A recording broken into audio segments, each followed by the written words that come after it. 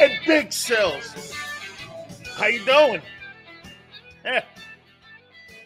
How are you doing on a football Friday and maybe the most important game of the year for the Eagles? How about this one? This is the third most important game. Fourth most important game in Jalen Hurts' career. The first playoff game versus Brady is one. The NFC Championship, the Super Bowl, and this one. If you feel froggy, you can add the Niner game. But would we be correct? Those are the biggest games in his career, right? This is a big one. This is one of those defining games. Do you know what a game like this does? It validates who he's beat this year, his MVP race. It kind of wipes some of the stink off that Niner game. And by the way, that'll be back in the mind. Always remember this, though. So the Eagles dropped that game. They won the NFC title game against them and killed their quarterback. Oh, you got us in the regular season? Congratulations to you. Hey, senor, maybe I should redefine that.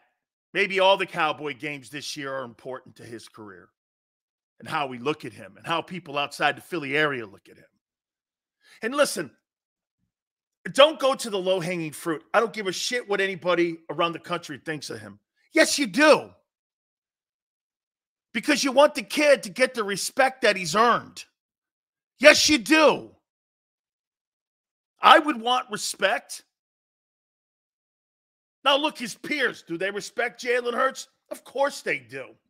Do people in Philly? Of course they do. Does the NFL? I don't know. How about the freaking NFL start to respect him? You know what I'm saying? That's what these kind of games do. Because you know what you do? You start knocking all these bowling pins down. And there's just nothing left to shit on the kid for. How you doing, Twiz? Twiz got that Niner logo up, man. Has to be a lost bet. Because that dude ain't putting a Niner logo up. Bosa figured out the blueprint. If I was Nick Bosa, I would shut my fucking mouth. Are you kidding me? 8 quarters of football, and you've been owned in all 8 in the last 2 years. You might want to shut up, kid. Jalen Hurts. I think there's some truth to what he's saying. Bad messenger. If you want to throw Fred Warner at me and he's barking, Fred ain't going to bark like that. You know why Nick is barking? Because he got destroyed. Okay? This guy talks like, you ever notice the guys who get killed against the Eagles talk the most? Michael Parsons, Nick Bosa, all the guys that get killed by Lane have to go out and make some kind of preposterous statement. Hey, Nick, of all the get this, if I were to rank the 49er guys who played great in that game Sunday, he wouldn't be in the top 10. I could probably give you 10 guys that played better than him. Shit, Greenlaw played better. Warner played better. Ayuk played better. Debo played better. Kittle played better. Trent Williams played better. Their 2 corners played better. Shit, their safeties played better. Where are you, Nick? Shit, Hargrave played better. Where were you? Yeah, it hurts, man. He feels the blitz. I don't think there's anything wrong with what he said, but he's the wrong messenger. Big Dom played better. Okay. Big Dom played better than Nick Bosa. That's funny. By the way, I got to say this, man. It's been a weird Eagle-Cowboy week. That 49er shellacking, one of my grandfather's favorite words, shellacking. really put a stink on Eagle Cowboy week, did it not? Right? Right? I mean, put a pretty big stink on it. Wouldn't you say? I mean, here we are. Now we're ready. Gee, just in the nick of time. It's Football Friday. Thank you very little, but hey. And as I told you yesterday, this is going to be interesting. You know, I have gone back and forth on who I'm taking Sunday. I really have. I've gone back and forth. Oh, by the way, before we get into it and who I'm taking Sunday, the segment with my friend Tone will join us at 3:30. The greatness of Philly Godfather. Woo! What a big segment this is going to be. Eagle Cowboy Week. That'll be 5:30. And you, throughout the day, we appreciate that over the next couple hours here. Don't forget, on Saturday from 3:30 to 5:30, Big Sills will be in King of Prussia. Yes. Flights all taken care of. I'm ready to rock and roll. I'll be there tomorrow. Bunch of people are showing up. We got Eagle tickets to give away for Christmas Day. Merchandise. I hope you stop by. 3:30 to 5:30 Eastern time. That'll be in King of Prussia Hooters. Yes, sir, baby. Okay? Looking forward to it. Went to Hooters last night. Fantastic. Dallas Godfather. Okay? All right. Give me, before I get into my takes for Sunday, let's see what you guys think. Just give me off the top here some scores for Sunday.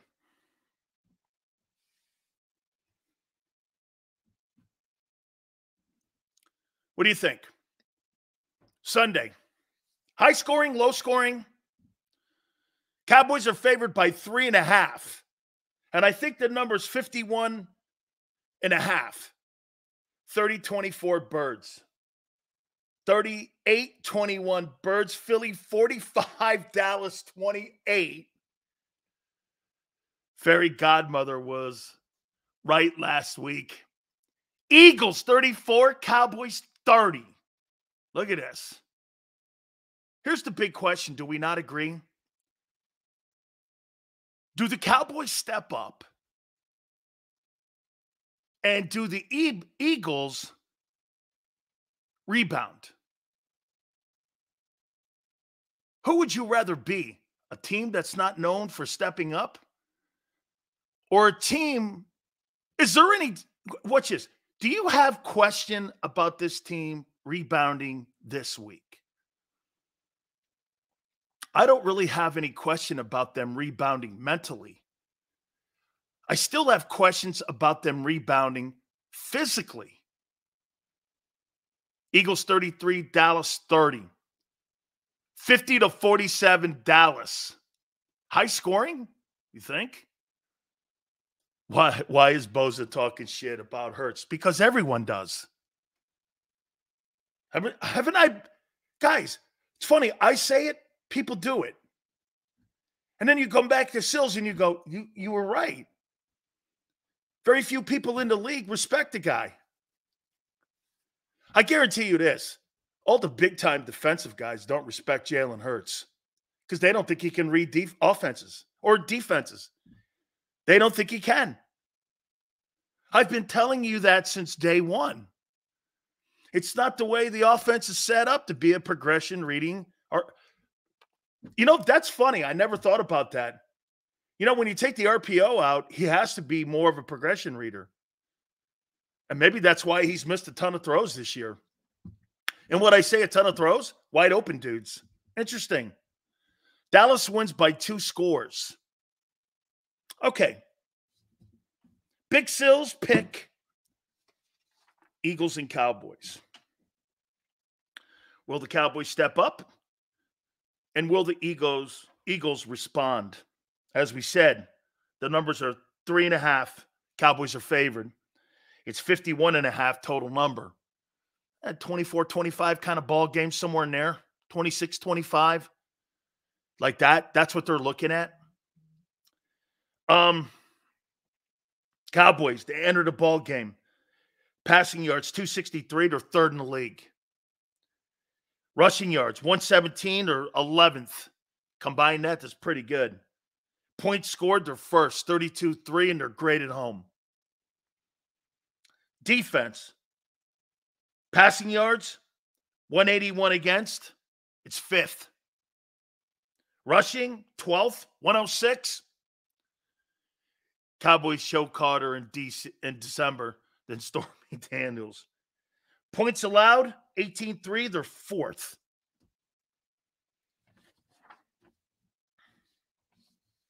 Dallas is 8-4 against the spread this year. Here are your birds. Passing yards, 235.7. They're 13th in passing. That number has slid down a lot. A lot of these numbers have slid down over the last couple weeks. Actually, if you look at it, the trend is that the team looks worn out.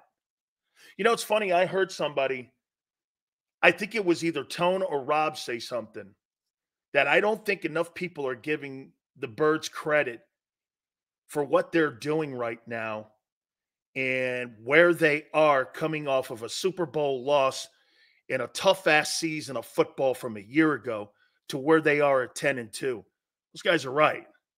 This is pretty remarkable.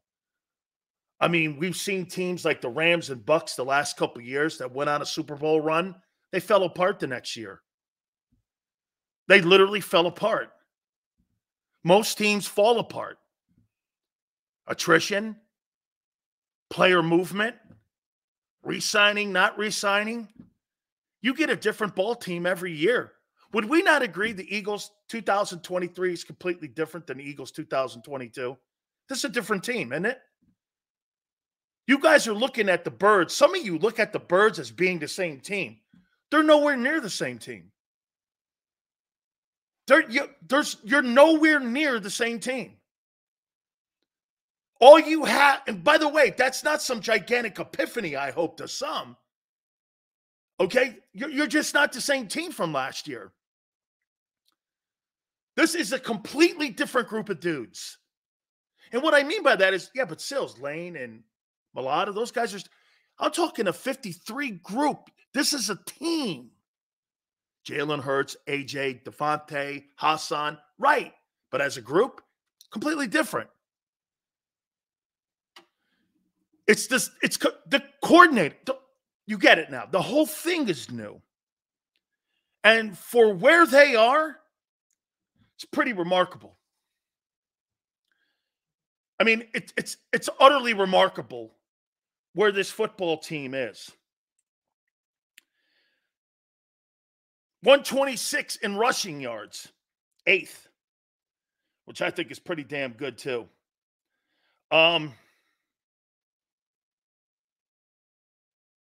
Points scored, 27-4.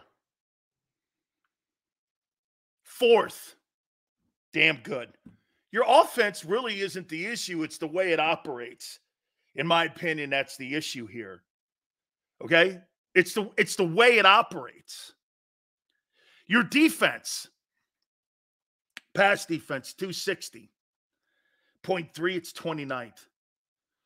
It's, without question, your biggest problem right now is your pass defense. Your rush defense has come down also, 90.3. You were at one time in the 60s. Now you're 4th in rush defense. Points allowed, you're 24th, which is terrible. And you're averaging 24 points. Eagles are 7-3-2 versus the spread.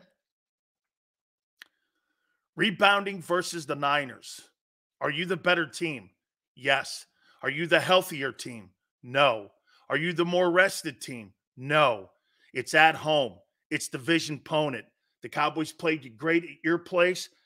I have the Cowboys winning 26-24 on Sunday versus the Birds. And then that sets that Seattle game up for even more of an importance. Now, I'm picking Dallas because I think they're in better shape. They're not better than San Francisco, and quite frankly, I don't think they're better than you. But I still think you're going through a ton of football, of high-level football. Do I think you're going to put a spectacular effort up? I do. I think you're going to look like the old Eagles. But again, here's where I go with this. When's the last time you swept them? What would make you think, coming off of an ass beating and all those hard and difficult games, that you're going to all of a sudden rebound because of heart and hustle and glory and all that other stuff, intangibles? What's that got to do with Sunday?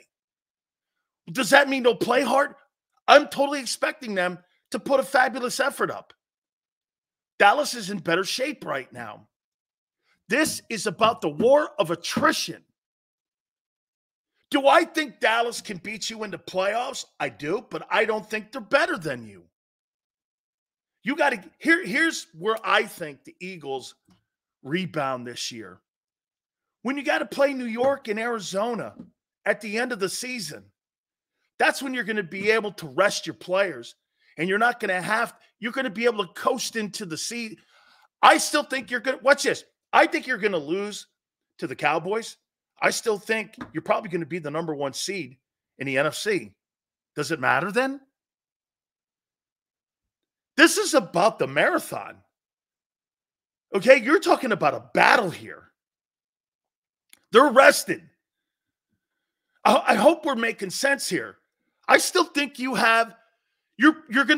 lose that game, which I'm predicting you're going to lose that game against Dallas Sunday. I still think you're the favorite to win home field advantage. Dallas has more losses out of conference. Or, you guys in conference, excuse me, because you lost to the Jets. They have more in-conference losses than you. So you're going to still have the tiebreaker for the NFC East. I think San Francisco drops that football game against the Ravens. Could San Fran drop another one? Maybe.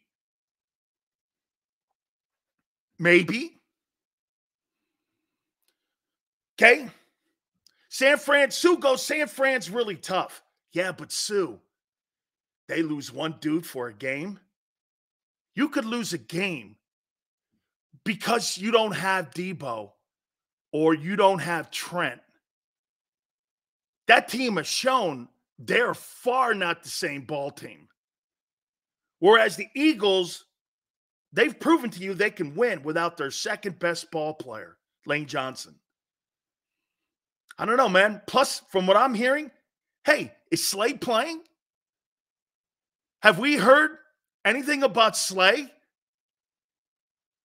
Is Slay playing? I mean, what was his status yesterday? He did not practice. They rested him. You're resting a guy heading into a stretch run here where you need a game to stay ahead of the pace when it comes to home field? Wow. Really? You're resting him because he's tired. Fatigue. Slay was back at practice today, so he should be good. The point is, they're resting guys. You're resting guys because of what I talked about last week. Fatigue.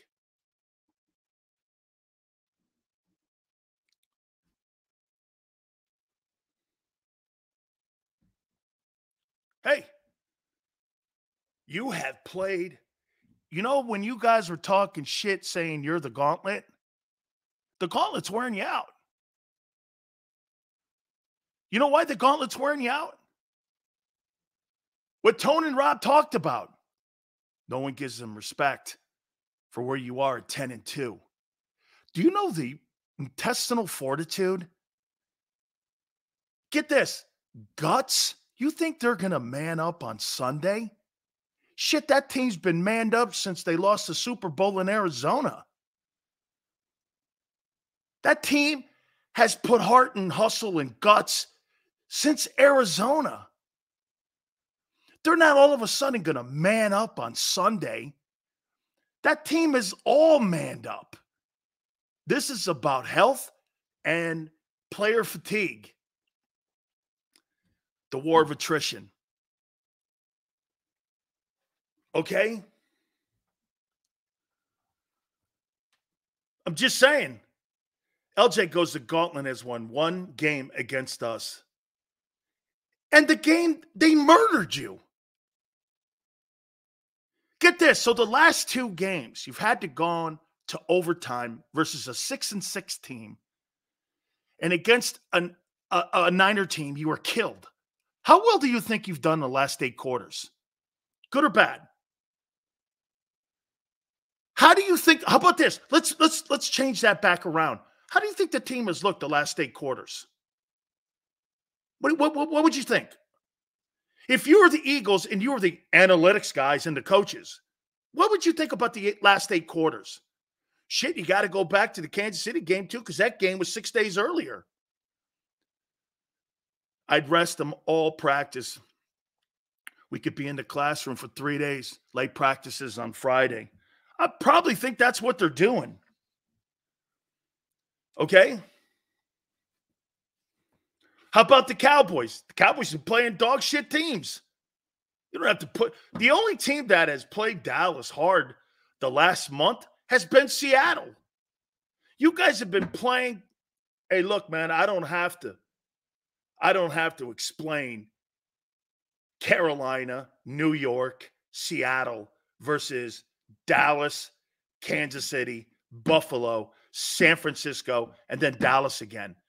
I don't have to explain myself. If you can't see the glaring difference between the type of effort you got to put in when you're playing the ladder and you're talking about what Philadelphia has done the last month and a half versus what Dallas has done the last month and a half, once again, you're in here and you're blinded like you were last week because you thought your team was going to play and you were stunned all week and you moaned and cried all week long. And now here you are on a Friday thinking, we're going to go into Dallas and kick the shit out of Dallas. Your defense is not good enough. Actually, since you played them last, you're worse. You're worse. Just look at the run defense. It's not by coincidence. San Francisco runs the ball. Kansas City and Buffalo don't. Devin goes, so we lose then, Sills? Yes, 26-24. Cowboys win Sunday.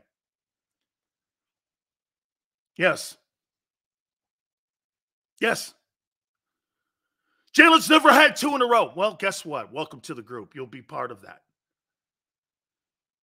Never lost 2 in a row. You sound like you're talking about Georgia or you're talking about Michigan, like you're in college here.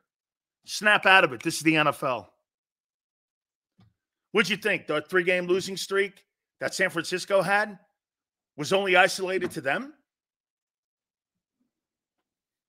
Dallas is not winning by 2 scores. They're not San Francisco. Hey, by the way, if Dak Prescott turns the ball over, Philly wins. Dallas can't turn the ball over. They cannot turn the ball over. You see, you got to remember something about this game. Do I think that the Eagles can go in there and play an A game? No. You're incapable of playing A game football. Why? Why are you incapable of playing an A game against the Cowboys on Sunday? Can you tell me why? It's as glaring as ever. Why can't you play an A game? Because your defense is a D defense. And it's where it is right. You are who you are with that defense. Okay? You're not going to all of a sudden have an A-plus game against a team that is hot. Where in the world do you think you're going to? Now, again, I think you go into that game, and I think you put a C-plus effort up because that's what your maximum is right now. I don't think you can put a B effort up. I think you could put an A effort up on offense. I do. On defense, how in the world do you trust that defense right now? How in the world do you trust that? Hey, we knew eventually this was going to come down to where all of a sudden this thing was going to end up having to pay the bills on this thing here. And you weren't going to be able to get by on that offensive side of the ball, carrying your football team, and Hurts carrying the team. Jalen Hurts, by the way, I have some other breaking news for you. Here's some breaking news. I heard that Jalen Hurts is nursing a absolutely horrific back and a sore back. That's breaking news. He might have structural damage. You know why?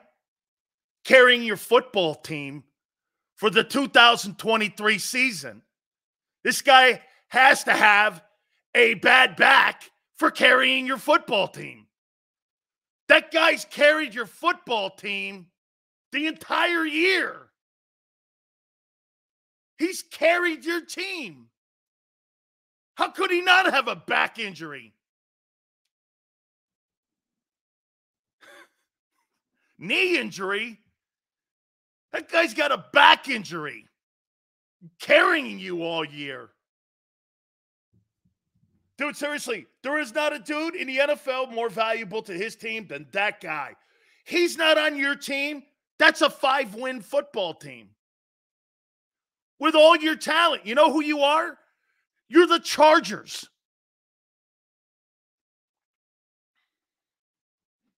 Bruce goes, you scared me, asshole. Have we never heard of metaphors before? I hope so.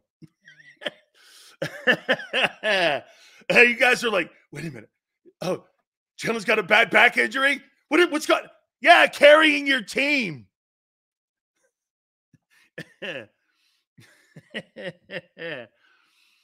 Oh, man. Hey, am I right? This dude's carried your football team all season long. The only reason you're going to have a puncher's shot on Sundays because of him. Let me throw this at you, too. I'm going to revisit one topic here with you. Do you think that the Philadelphia Eagle offense, this season, one of the reasons why the football team, passing-wise, and maybe he misses a lot of open wideouts, is because they've become too reliant on A.J. Brown, who's been a little quiet over the last couple weeks? Do you think that was the right philosophy?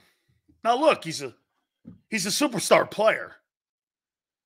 Okay, he's a superstar player. He makes $20 million.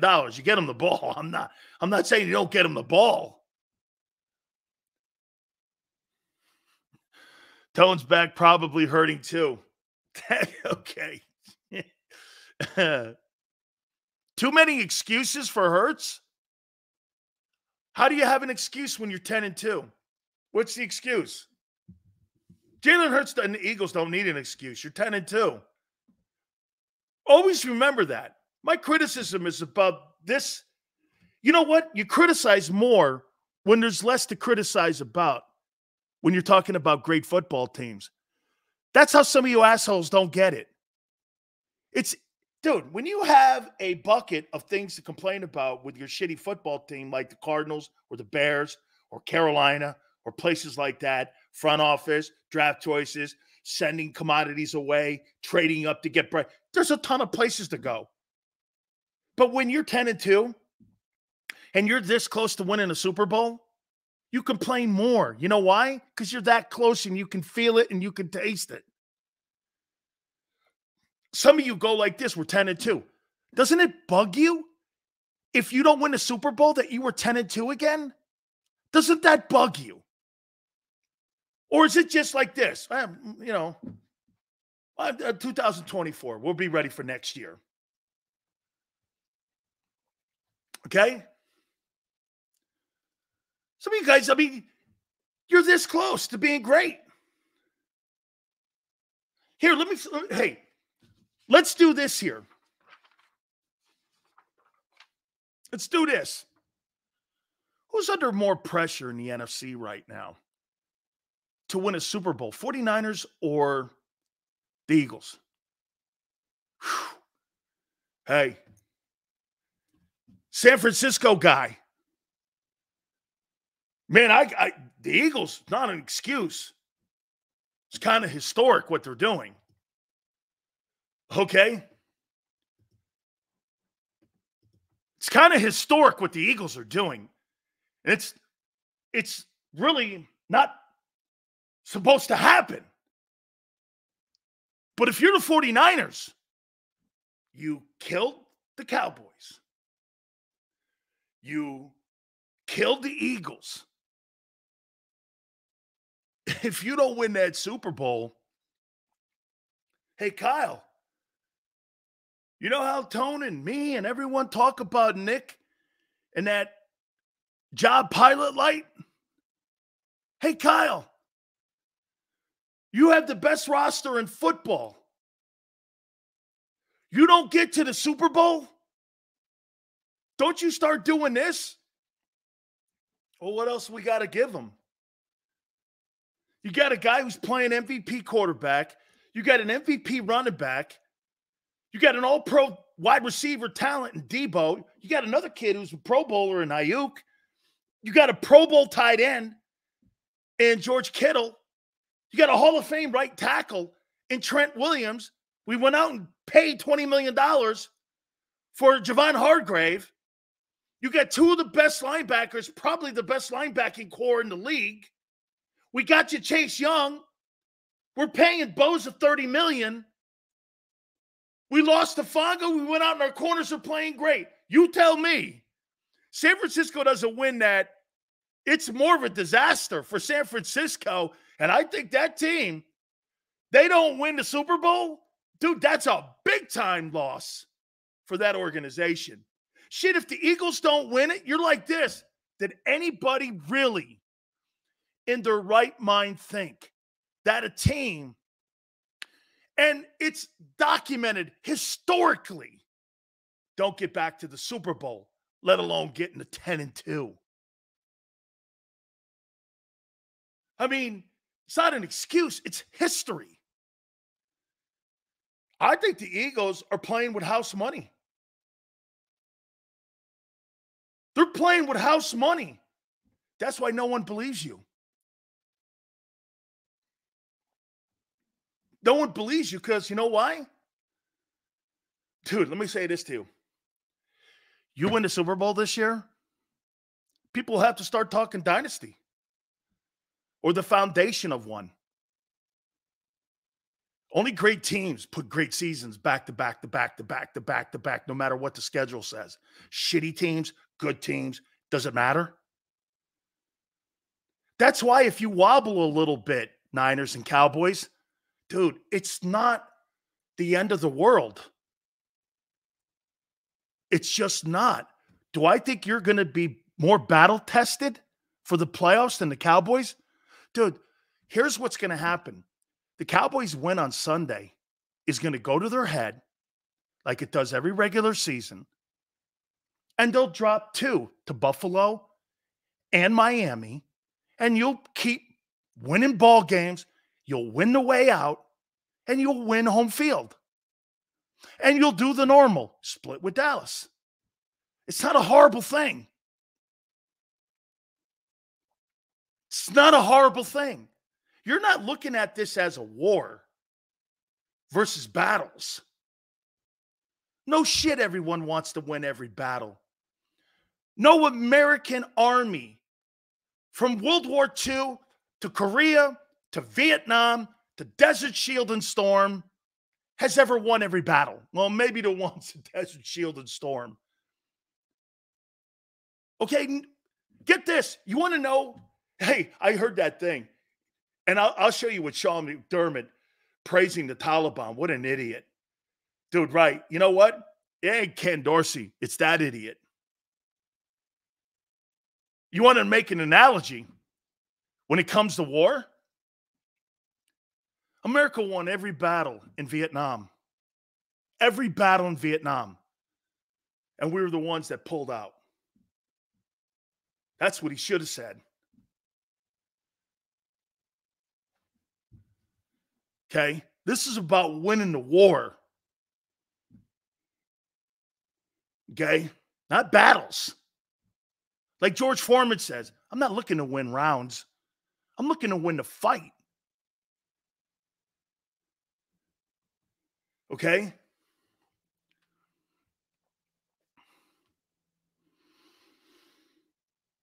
Huh?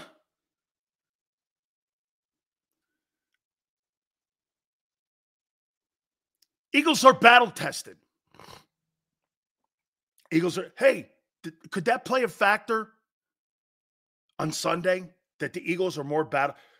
Boy, I'll tell you what, if you're Philly, man, and you're tired, and if Philly gets the Cowboys into a 4-quarter football game, I don't trust Dallas to win that game.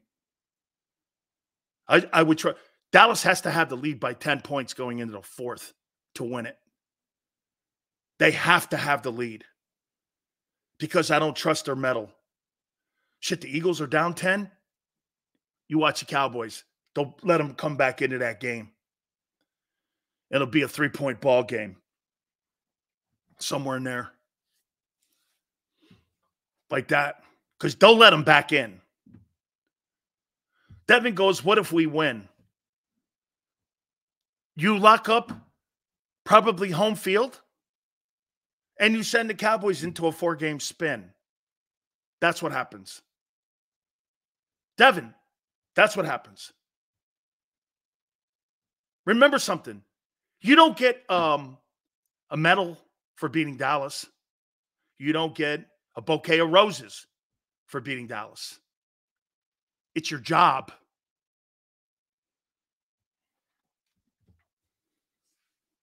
It's your job to beat Dallas.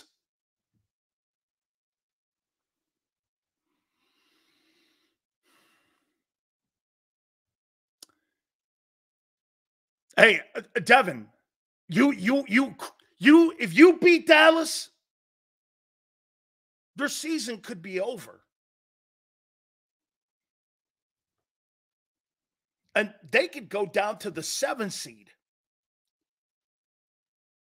Miami and Buffalo will beat them if you beat them. If they win, you give them hope. False hope. I do not think Dallas is a Super Bowl team right now until they show me Sunday. If they beat you on Sunday, a wounded team, a tired team, a team that's gone through incredible battles the last month and a half, they better beat you. To me, the pressure's on Dallas Sunday. Nobody's going to look at a 10-3 Eagle team coming off of a Super Bowl playing the amount of games that you've played. Then you know what we're going to get a chance to see? Then we're going to get a chance to see if Dallas can do what you guys did. And some people said 3-2. Most people said if you came out of that stretch 3-2, they'd be okay with that, wouldn't they? I know you want perfection. I get it. But if you come out of that stretch 3-2, let's see if Dallas can duplicate that with Miami and Buffalo on the tail end of your games. I don't believe they can. I believe they can and will beat you Sunday, but I don't believe they're going to do what you guys did over a 5-game stretch. It's going to be more impressive what you guys did as a collective group playing those teams. Going into KC and winning, enormous. Beating Buffalo in overtime, enormous. San Francisco game, no question about it. Beating Dallas, let's not forget that thing. Look, guys, you have played some rough ball, man. And by the way, this is not a shot at your mettle, your character, your heart, your talent. Well, it is on defense. Look, if your defense was better, I'd pick you. Here's what my problem is going into the game. You trust that shitty defense more than you trust the Cowboys right now playing at home? Where you haven't swept them in what? Since 2011? What do you trust more? A defense that can't cover? and has shown they can't cover? Or do you trust the Cowboys at home? I trust if the Cowboys were playing in Philly, I would take you. I trust the Cowboys more at home.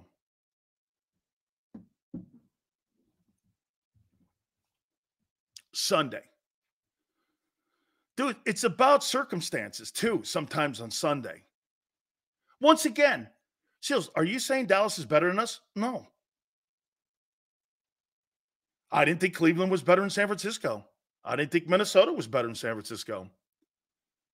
I didn't think Cincinnati was better than San Francisco. Like, you guys keep bringing up, okay? Hey, DRC, remember this.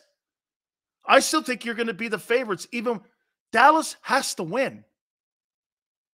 You know, I keep hearing people go, this is a must-win for the Eagles. Really? You think it's a must-win when you're talking about the Cowboys having to run the tape and run through the tape? What's more likely? Here, let's ask you this one. What's more likely to happen? The Eagles losing on Sunday,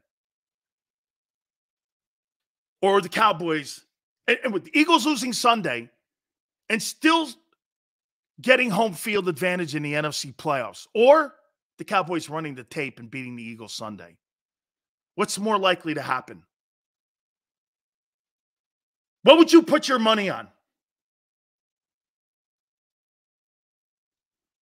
Pretty simple to me. I'd put my money on Philly. Dude, what's the saving grace about you versus these other teams? Look at those shitty teams you're playing at the end of the year.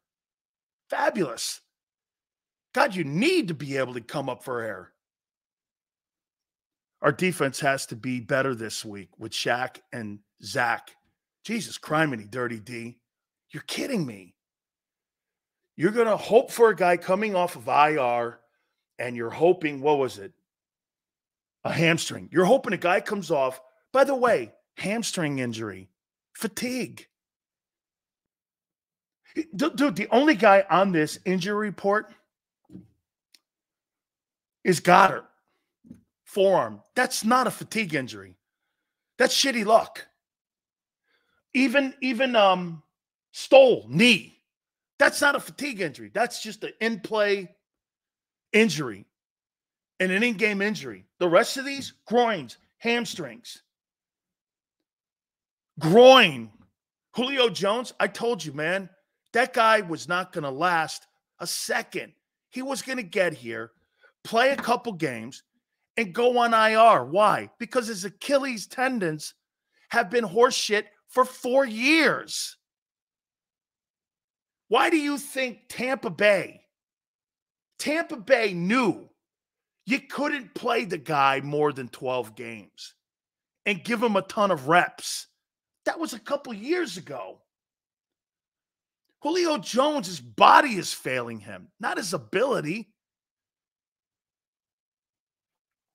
Do you understand what happens to NFL guys as they get older? Their ability doesn't leave them. Their body does.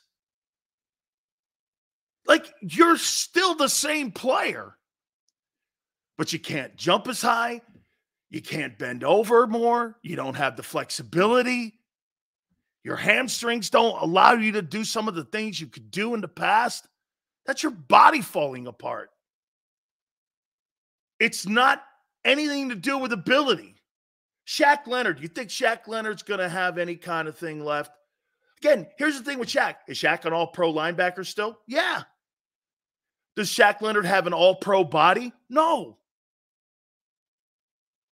You have to, as a football organization, come to the realization, who is he? What is he?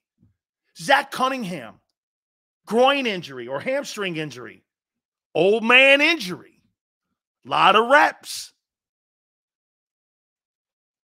That's you going into a game against, hey, you just came out of a grueling, physically exhausting. What was that stat? Teams that played San Francisco And then the teams that played them and lost going into the next week, I think they're 29-1.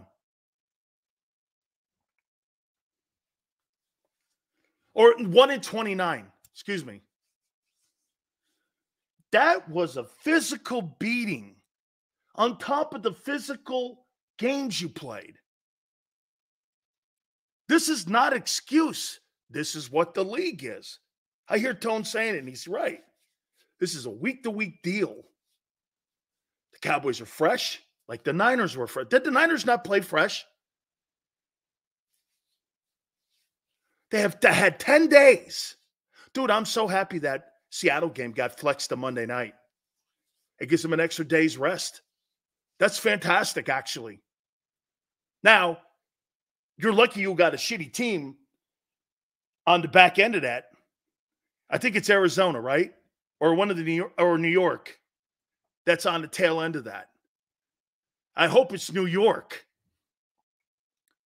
because they've already packed the U-Hauls. David says, I love my Eagles, but facts rule over favoritism. They need that punch in the mouth now. I want to see them respond Sunday night. They're going to respond. I do not look at the Cowboys to give them any kind of like game like San Francisco. They're not that good. They're not as good as San Fran. But hey, you know what maybe this is more this. If Dan had his own TV show, the edit crew would absolutely have their hands full. Yeah, because you know what you'd be doing? You'd be Xing out some of the things that I was saying because I'm right. Hey, Dallas, Seattle, New York, Arizona, New York, last 5. It's New York, fantastic. Seattle Monday night, New York on Sunday. Great. Once you get done with that Seattle game, I want to see San Francisco and Dallas. It's going to be in their hands. Dude, even if you're a game behind, I still think you're going to win home field. Okay? I still think you're going to win home field. Let me say this to you. Why do you think I'm picking Dallas on Sunday?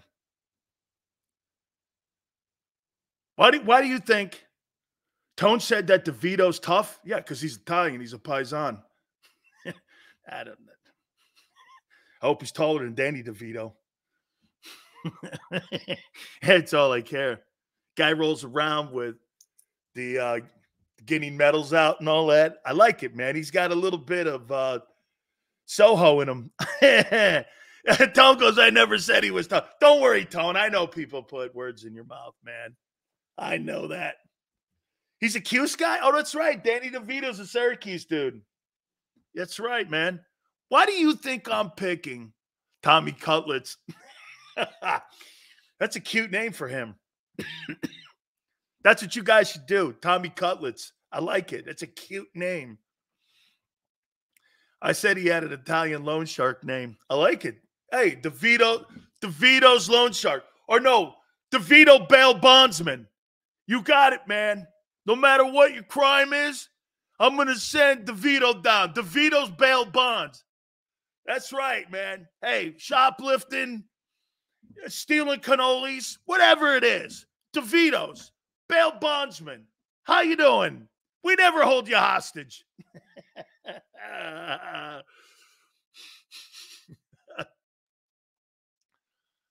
Loki, fatigue and shit defense.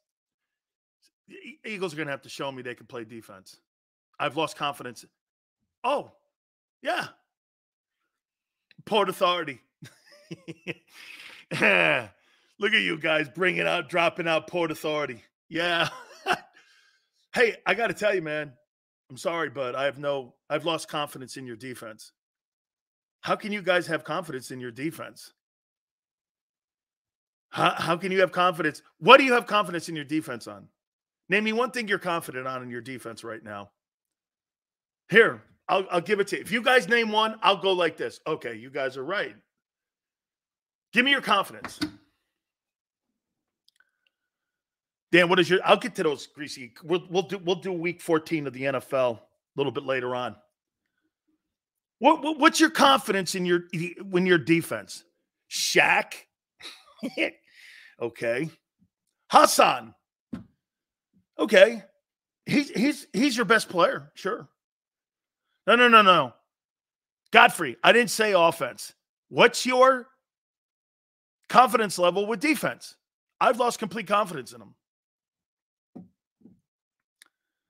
You guys are going to the offensive side. I don't have a problem over there except your play caller stinks. Or your analytics and I don't know. Maybe it's not even Brian. I don't know what you got going on over there. This looks a little chaotic to me over there on offense. And you know what it is? It's the brain thrust that are getting in the way of the players. So I don't know what you got going on. You got too many decision makers. I wouldn't want to have 7 different guys telling me how to storm the beaches at Normandy. I'd only want Eisenhower, wouldn't you? You imagine Eisenhower taking 48 guys' different opinions on should they go to Gold or should they go and should they storm this side of the beach or this side of the beach? And Eisenhower, at the end of the day, had to make the final call. So I don't know what you got going on over there. Can you imagine Eisenhower on D-Day? Hey, what do you think? Hey, what do you think? Hey, what do you think? Hey, what do you think? Hey, what do you think? He's like this. We're doing this. Bad weather. I don't give a shit. We're going now. To me, Ike, hey, McDermott, could have used anything, right? Ike storming the beaches at Normandy. Bad weather. They wanted to cancel it. He's like this. We're going. Liberated Europe. Because the guy had a gut feeling. Liberated Europe. Now we're going. Philly. Run it. That's a guy. I like that. I like those brass balls. That's what I'm talking about. Okay? I want that. Ike, it's too bad of weather. You know? Gold is not the beach to hit. I don't care. We're going. Hey, Sileo, I gave Dallas 31 points versus Philly. That's as biased as I can be. Keep in mind, I got Eagles in overtime, 34-31. That's over the number. 51.5 is the number. Fly, Eagles, fly. David, nice pick, though, man. Okay? Seals, you saw. I did. LJ, I did. I thought, hey, I did. Okay? I don't think your defense is as good as Seattle's defense. I have no confidence in your defense.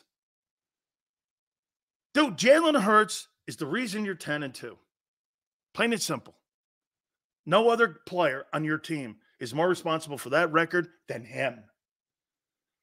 I would say this in Kansas City. I don't know. Would you split it between the defense and Mahomes this year on how they're playing? Would you split it? Kansas City's defense, Mahomes, 50-50, right? 49ers, defense, offense, 50-50. What do you got in Philly? You got 90-10. Hurts and the offense. In spite of the bullshit way that they do business. Look at Dak against these shitty teams. I showed you. The defenses showed up this year. They don't give a lot of points up. They're 4th in points allowed. They're 5th in passing yards allowed. They're 3rd in passing offense. And get this, you're 1st in points scored, you're the Cowboys. And you're 4th in points allowed, 50-50. You think that average is in Philadelphia?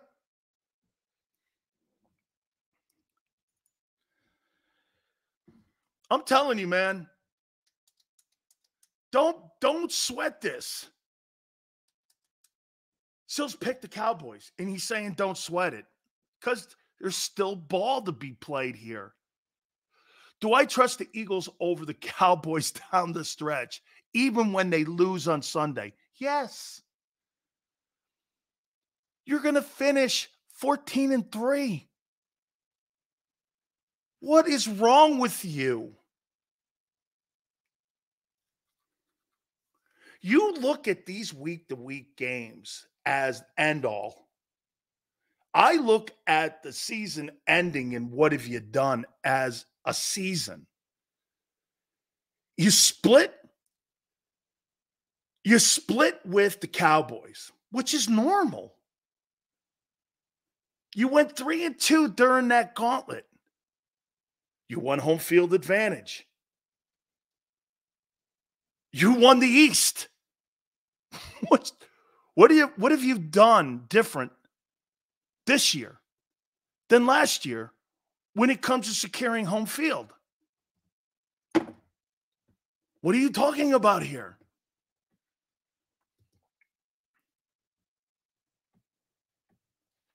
Shit, I had us finishing 12-5 before the season started. I will take for it. You're 14-3 with a tougher schedule, with a shittier defense, and coordinators you're not sure where they're getting their information from. I think this goes back to what Angelo said. You guys are never satisfied with a really good cheesesteak sandwich and a really good pretzel. I'm sorry. No matter if it's the best pretzel, no matter if it's the best cheesesteak, no matter if it's the greatest Chesapeake Bay blue shell crabs, you're never satisfied with the meal. No matter what it is, you guys are never satisfied. Here's you guys. Shit, we won the East. We got home field. We went 14-3 and we split with the Cowboys. Coming off a Super Bowl? Yeah.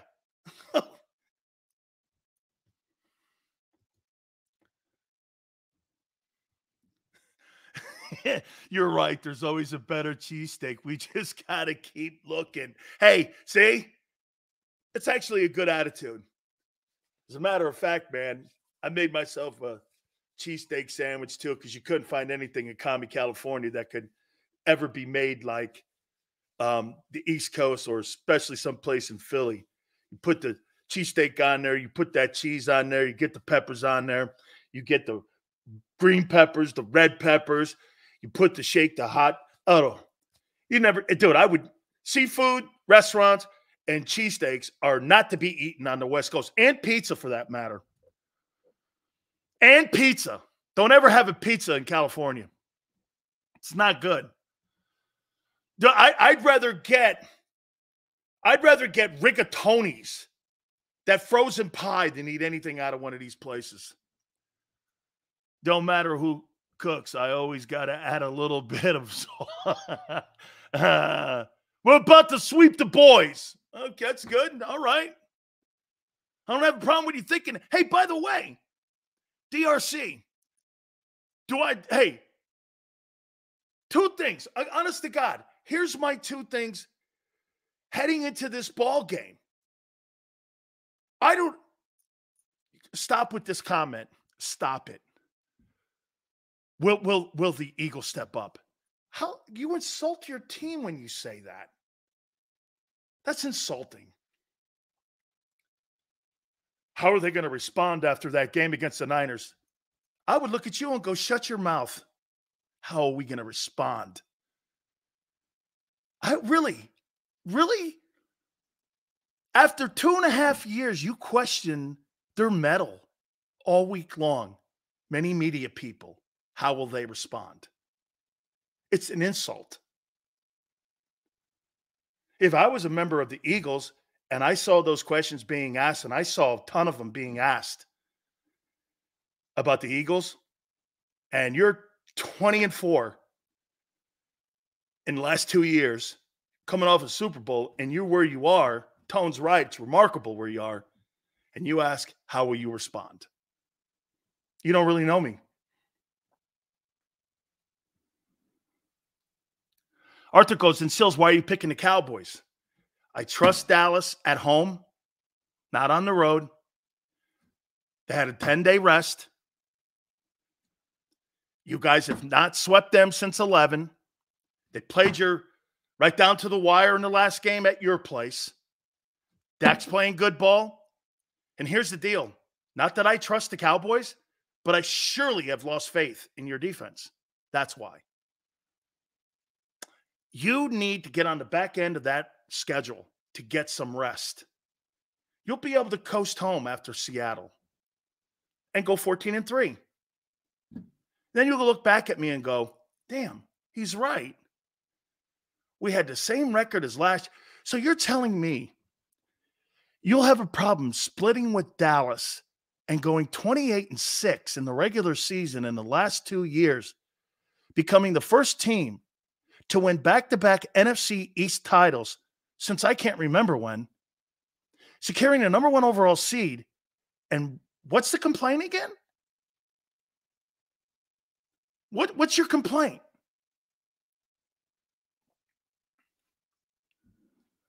Armado's in San Jose? I will.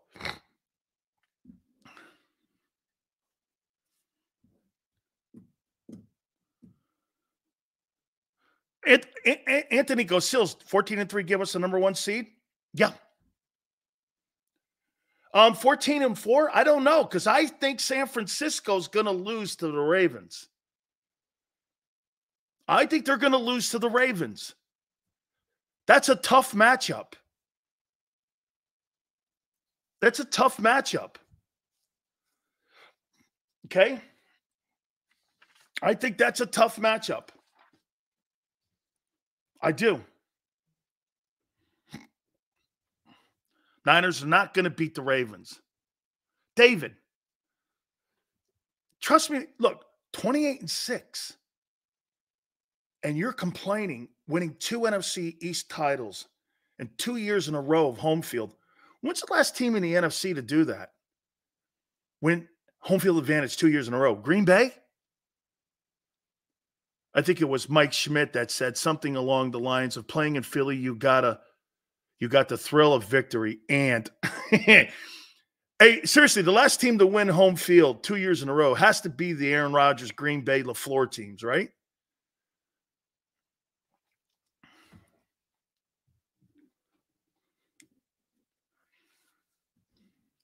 David goes, I'm not complaining. I just hope the Niners. Listen. One more time.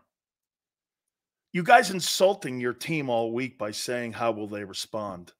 I have no question how they're going to respond. Why did you?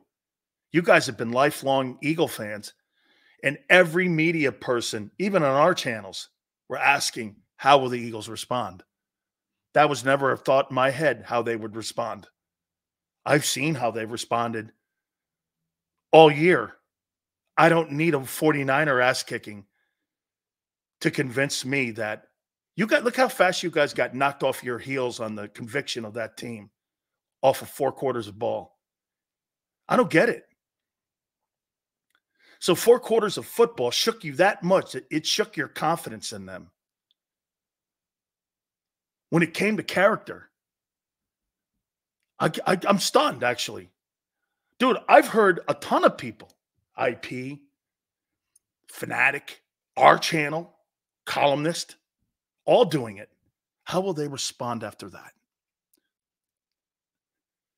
It's the most insulting question you can ask. Because if you're not sold by them now and you think 4 quarters of football and having an awful day is an indictment on Hurts and the character, you're like every goddamn guy out there that doesn't believe in Jalen Hurts. How'd you lose? How'd you get rattled that much? Just listening to people talking all week, they got rattled. I've never seen an Eagle Cowboy week so downplayed in my life because you got kicked in the nuts. That's right, William. Really, 3 quarters of football. You lost your faith in a team in 3 quarters. Really? I never questioned their mettle. I questioned all the hard games they played, their health, the rest, the gauntlet of teams you played on. I've never said anything. You know what's funny? You guys think I ripped them, and I've never lost confidence in them. You have.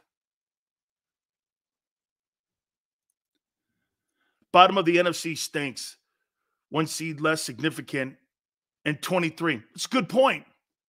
But I think a team like Philly, who's played such tough games this year, dude, you got the toughest schedule in the league. I mean, you might want to rest.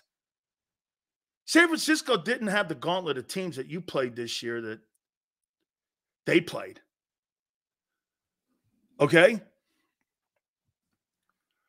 How in the world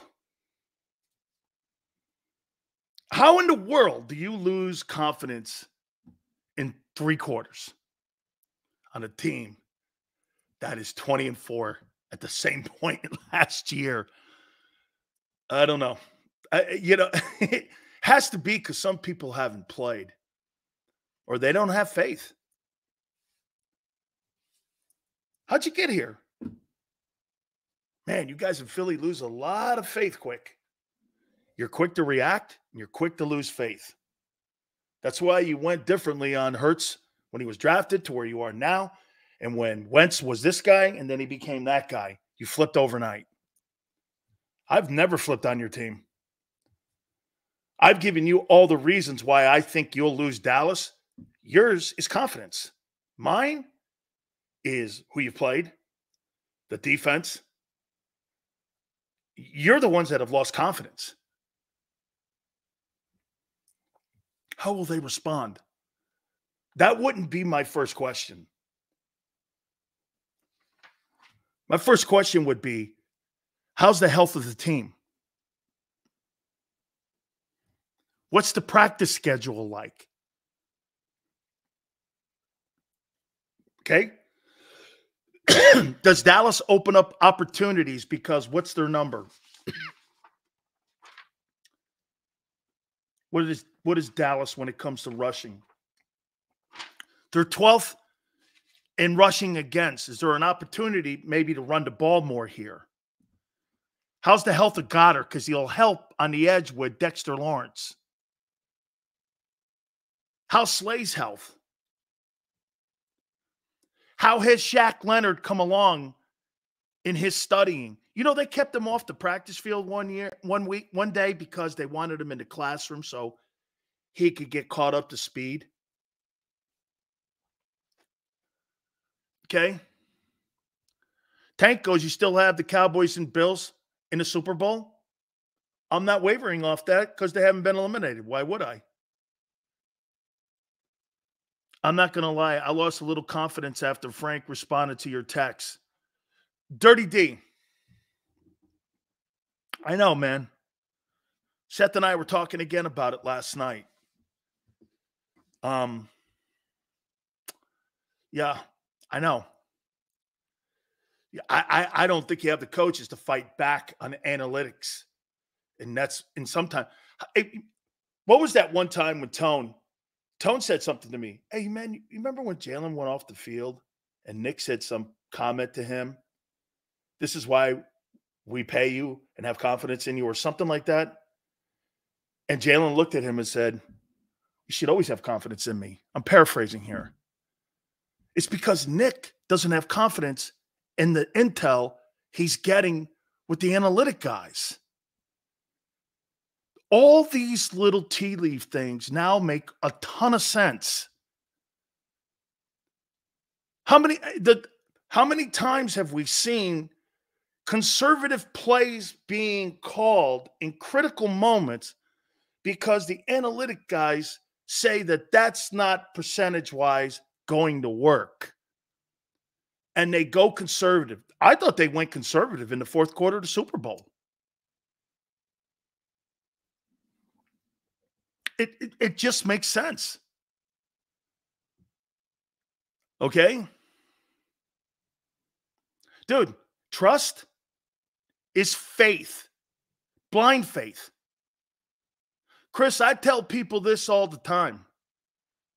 When you're an NFL player, college player, any kind of sports guy, and you have a coach, and I've told some of the people the story this, and I've told a ton of people this story.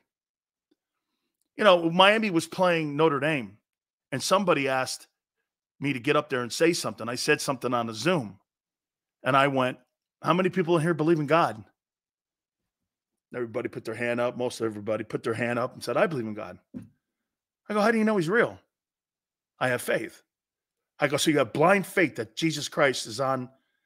And I do too. I believe too, that blind faith. I have faith in God. Your coach, there's the same kind of metal to that. You have to have blind faith that your coach is going to put you in a position to succeed when you haven't seen him succeed and you've never seen him perform.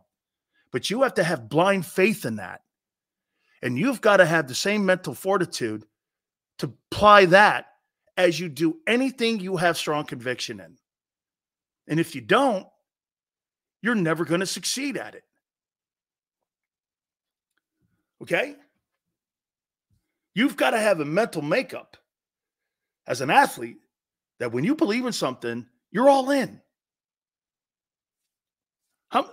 Teams that aren't all in, those are the teams that don't succeed. I think it's simple. I don't think it's complicated. People complicate it. Okay?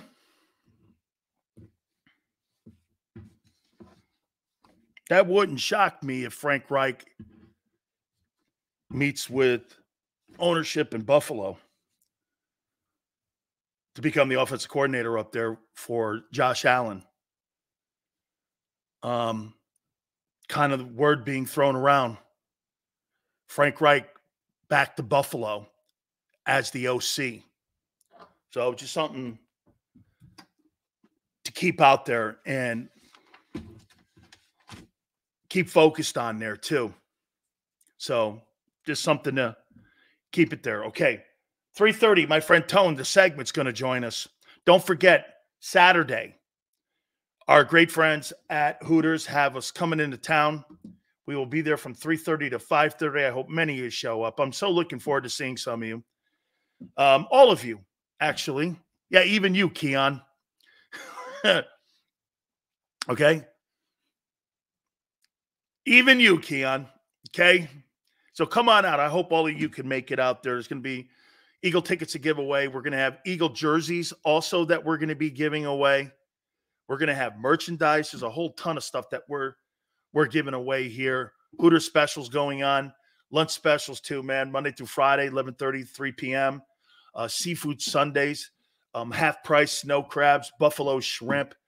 Gotta love all the great specials that they have, especially during this time. Santa bonus bucks. Gotta love them. $5. They're gift cards. They're great stocking stuffers. Go to Hooters.com. The calendars are out too. 9 of the girls are featured from the Northeast section, from Rhode Island through Jersey down to King of Prussia. Really awesome. So don't forget, 3:30 to 5:30 tomorrow. We will be out there. I'm leaving the Dan Cave. We'll be out there with a bunch of stuff. So we look forward to seeing you. I think we're doing an hour show out there on Saturday too, if I'm not mistaken. Tone will join us at 3:30. We'll talk more birds as we get ready for a football Sunday, a big football Sunday. And we'll explain again why we're taking the Cowboys on Sunday over the Birds. We'll do that next. Keep it here on the National Football Show.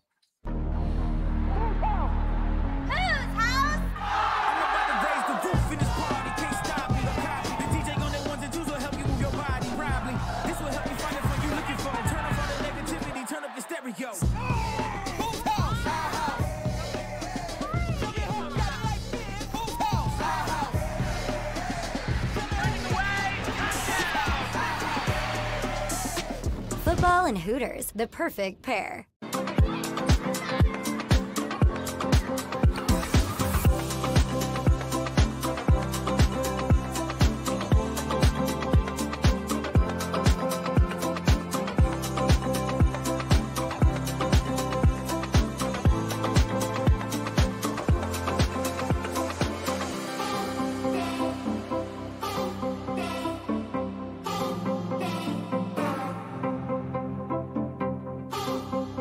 If you own a company and you're not producing a podcast, you're missing out. The public consumes messaging when they're ready. Join the professional podcast network of companies and let JAKIB Media Partners put you in the podcast arena. Come to our professional studio or we'll come to your place of business and professionally produce your company podcast. Call JAKIB Media right now at 267-261-3428. 267-261-3428.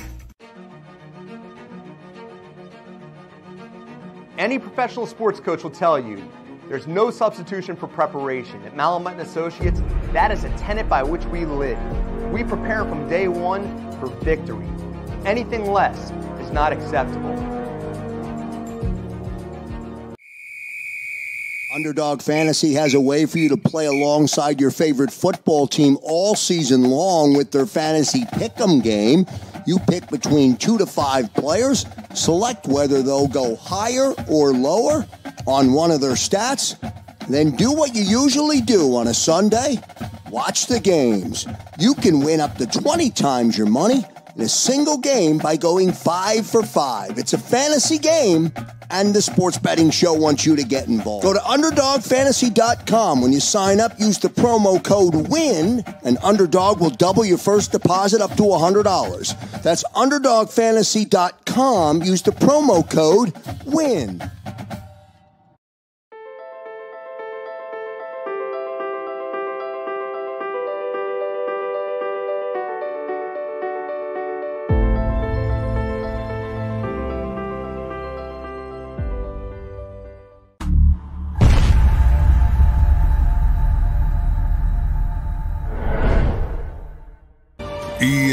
EAGLES, Eagles.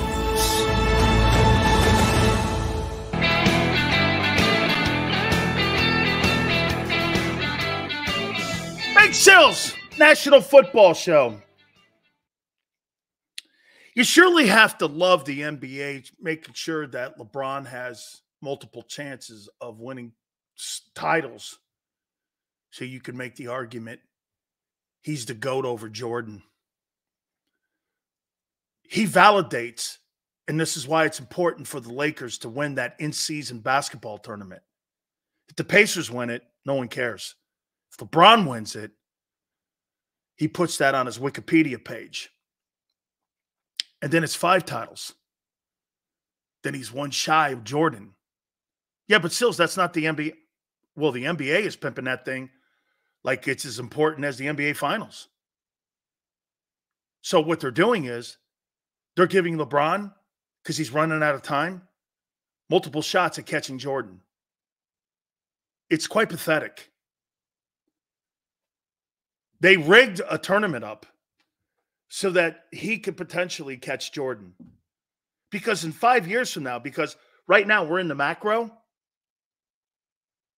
we're going to look at it like, well, it's not as big as the finals. He wins it this year and he's the MVP. 5 years from now, they will in the conversation when you're debating Jordan versus LeBron. Remember this. This is not about you and me now. This is about 5 years from now. Jordan's more revered today than he was even at the end of his career. Okay?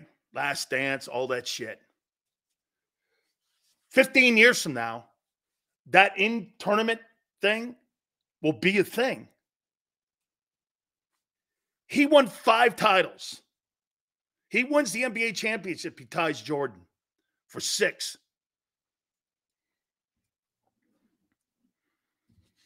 And I'll always say this to you.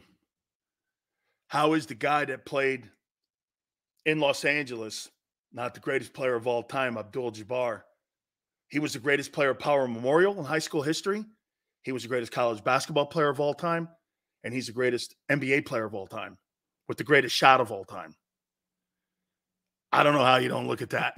And he was at one time the NBA's leading scorer for 1,000 years.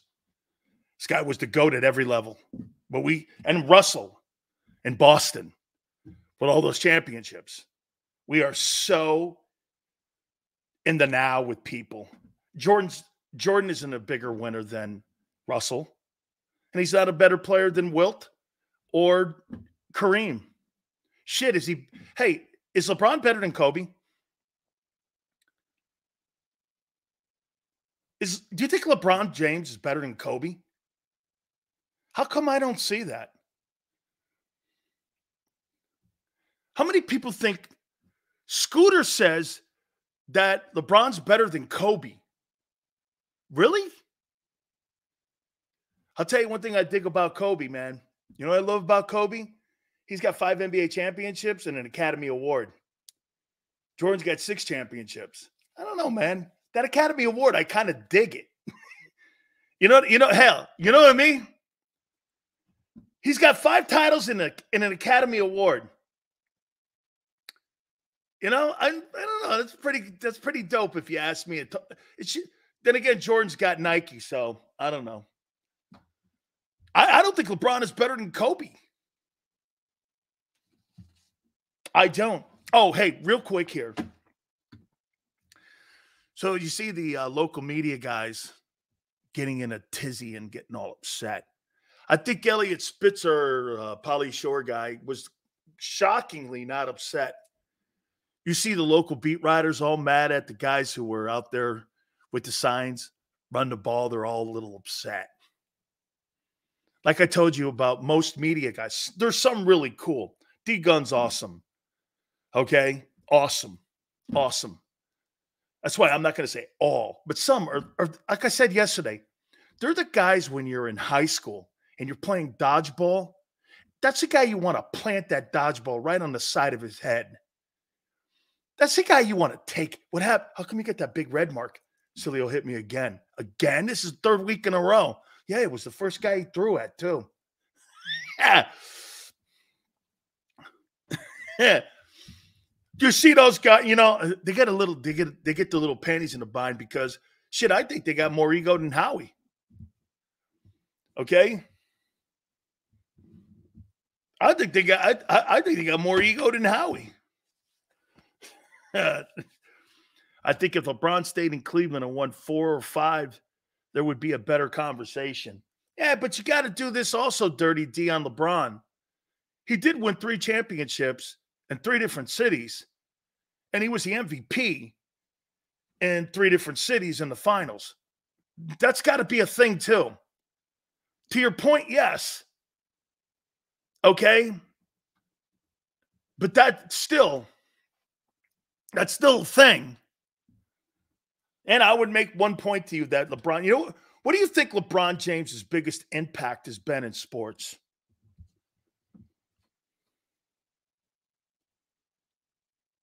What do you think his biggest impact has been in sports?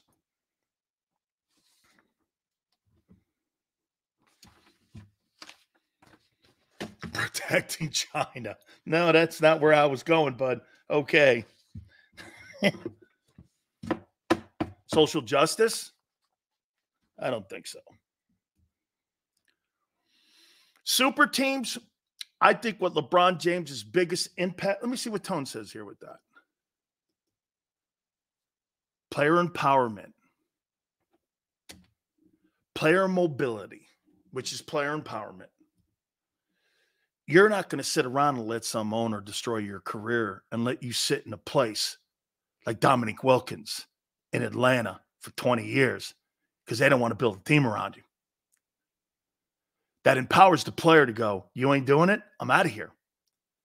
And he's made athletes today mobile. Brady moving. Brady took, hey, get this. If Brady was the first to leave New England and go somewhere else, he'd get a ton of shit too.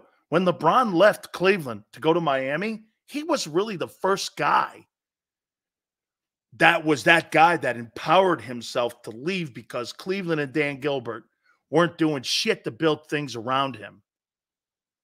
And it made it so organizations were held accountable. Now, fans don't like to hear this. Oh, you're drafted in one place. You should stay there. I should waste my talent in a building because you don't want to put it. Hey, the one thing that the Bulls did for Jordan, they fired Lockery. They fired Doug Collins. They fired all those guys. They brought a guy Jordan hated in. They brought Jerry Krause in. NBA nearly eliminated travel because of him. How about this? They brought in a guy Jordan hated, hired a guy who was a CBA coach, and Phil Jackson, and fired. Don't you ever realize Doug Collins was the coach in Washington for a reason? Jordan hired him. That was Jordan's guy. Phil Jackson wasn't. Mike, you got to stop winning scoring titles. It was Jerry Krause that found Luke Longley. It was Jerry Krause that found Tony Kukoc. It was Jerry Krause that traded for Dennis Rodman, drafted Horace Grant, brought Steve Kerr in, John Paxton in, had Bill Cartwright in the room, and most importantly, got Pippen. Without him bringing all those guys in, Jordan's nobody. Because he's proven to you he's one of the worst owners and executives in NBA history. Without Jerry Krause, Jordan's nobody, but a scorer. Who is he? He's George Gervin. He's George Gervin. A lot of scoring points, put up a lot of points, no titles. He's actually Dan Marino. Sometimes you got to have the guy on the other end that says no. You ever notice that the really great quarterbacks and the great coaches and the great players always had the counter to him?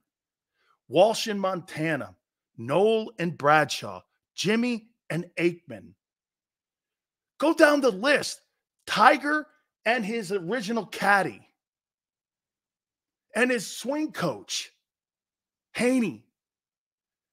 Those guys at the end hated each other. They won 14 titles together.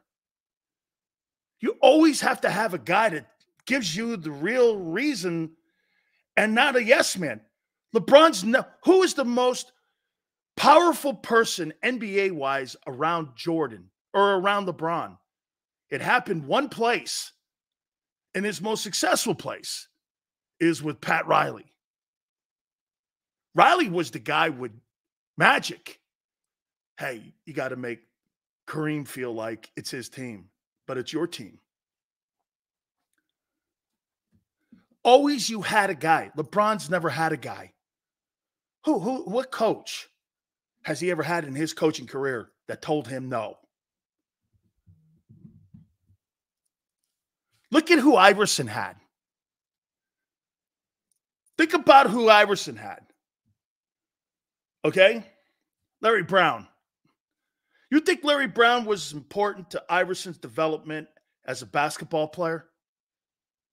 How important do you think Iverson and his college coach, John Thompson, were in his career? That's why when you have great people around you, okay, it's important to have great coaches around you, in my opinion. All right. I'm sure Tone's like, Sills, Cowboys, really? I think I've laid my argument out. Your Honor, I think I've laid it out. Does the prosecutor have any more questions? No. Okay. Going to the defense attorney. You know, it's so funny. You brought up a good point with the Larry Brown, Allen Iverson thing. The fact of the matter is, Allen and Larry hated each other at first.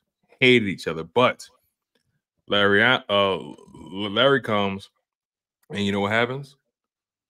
AI wins the MVP. And they make it to the finals, all that kind of stuff. And, you know, the fact of the matter is you need that yin to your game.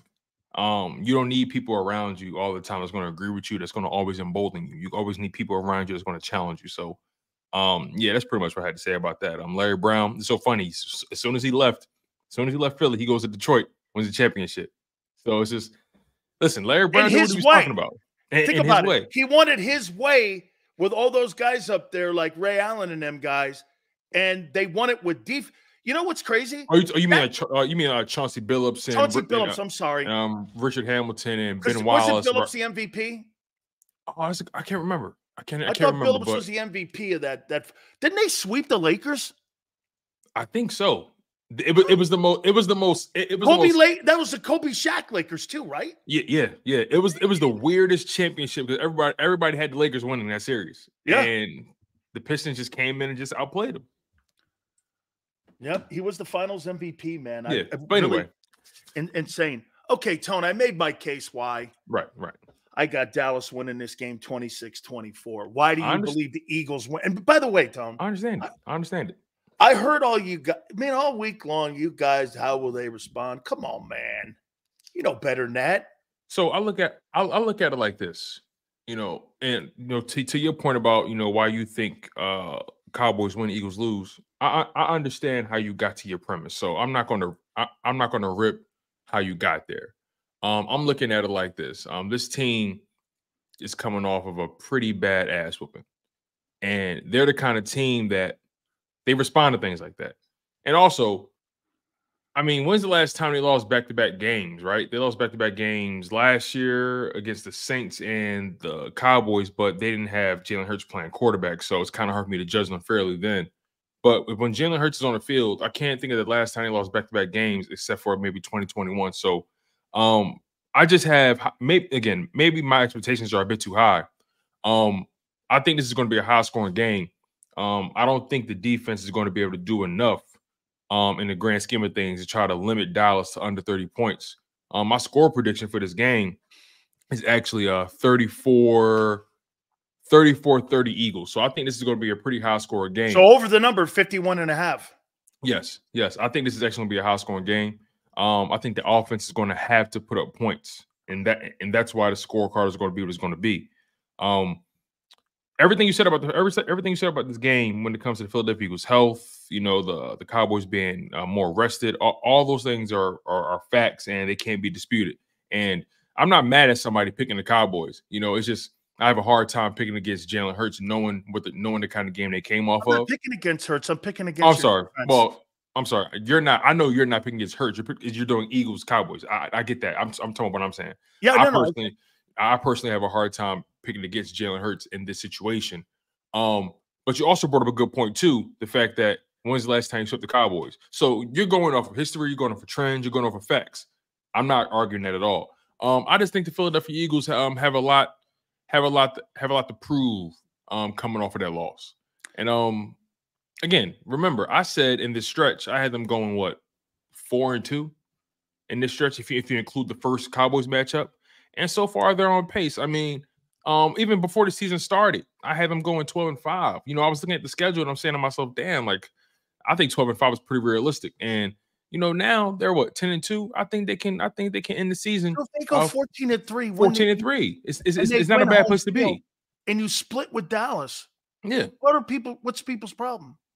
It's Dallas, and we hate them with a passion. So that's another reason why I'm picking the Philadelphia Eagles. I will never pick Dallas in any situation. I freaking hate them. So I'm not picking Dallas against the Philadelphia Eagles. That just goes against the fiber of my being. Okay. So that being said, then, yeah, do you have more faith in the Eagle defense or the Cowboys at home with 10 days rest, playing the way they do at home, right? And you coming through that stretch of tough games where, I mean, dude, there's a lot of tired guys, and the injury report shows the kind of little fatigue injuries that you have here. I mean, so you have more faith that somehow that defense is going to miraculously be rubbed like a magic lamp, and they're going to start slowing down Dallas? No, because played you great at home.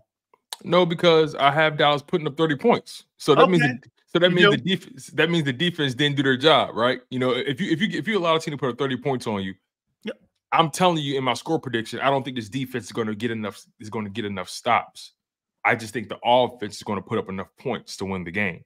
I think it's going to be a gun show, and I think the team who has the ball last wins the game. But to answer your question directly, I agree with you, Stone. If it's a fourth quarter game, Dallas should be nervous. Right. But to answer your question directly, do I have more faith in the Cowboys doing what they do or the Eagles defense doing what they do? I have more faith in the Cowboys than I do the Eagles defense. That's just the fact. The Eagles defense looks porous. Like they can't. I've lost faith. I don't trust their defense right now. Not at all. I don't trust them.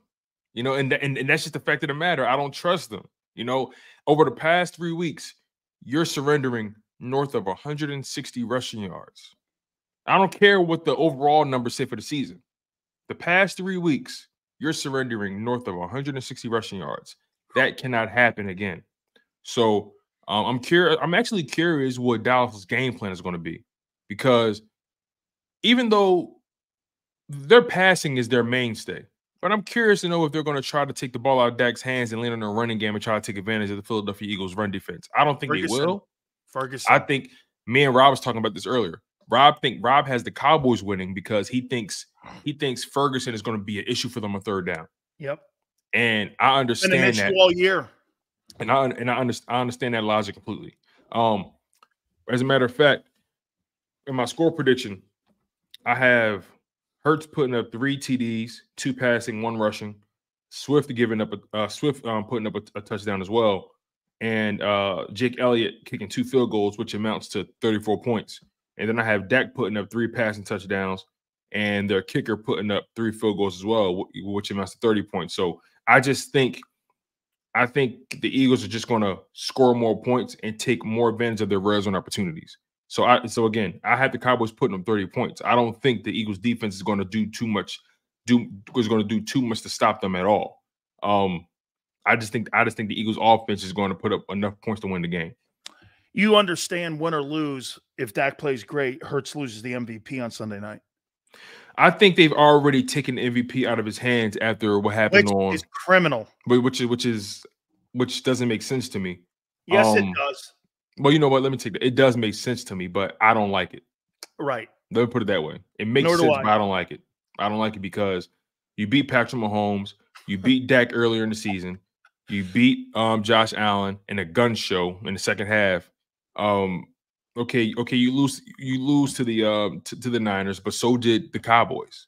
The Cowboys lost to them as well. PJ Walker. It's okay. Listen to this though, right? Yeah. Hear me out on this and tell me what you think about this. The Cowboys and the Eagles both got killed by the Niners, right? We agree on that notion. 55 points combined. But here's the sad thing about it.